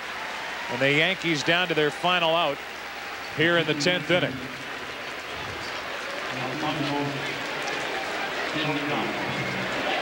Soriano now walks to the plate. Bobby Valentine could have easily have made the case for Benitez to go to the All-Star game. He said he knows he's my All-Star, but he felt others deserve to go. A guy who has a legitimate beef is Rob Nen of San Francisco, who's not a part of the team. Might be the best reliever in the National League. Benitez misses high with ball 1. Soriano 0 for 3 on the day. Just outstanding pitching by the Mets. Appier, Franco, Benitez. 1-1. The producer of today's game is Jeff Gowen, the director Bill Webb, the associate director Aaron Stoikov, the broadcast associate Eric Billigmeyer, Steve Horn here in the booth. Here's a 1-1 pitch. Soriano flies it to right. Perez over to get it. And that'll do it. A win for the Mets. Only their 38th win of the year, but this one feels better than the first 37. It's because it was against the world champion New York Yankees. A little payback time at Yankee Stadium for the Mets today. They came from behind with a big 8th inning a couple of Sundays ago at Shea, but it has to feel even better to do it today in Yankee Stadium against one of the best in the business, Mariano Rivera. That'll do it for us from Yankee Stadium. When we next talk to you, it'll be on Tuesday night from Seattle. The 72nd All-Star Game. We hope you join us then. For more information on today's game and for the latest information on Major League Baseball, go to foxsports.com. For Tim McCarver, I'm Joe Buck. So long from New York. Right now, Jeannie Zelasco and Kevin Kennedy in the Fox Television Center. From all of us at Yankee Stadium until Tuesday night from Seattle, so long.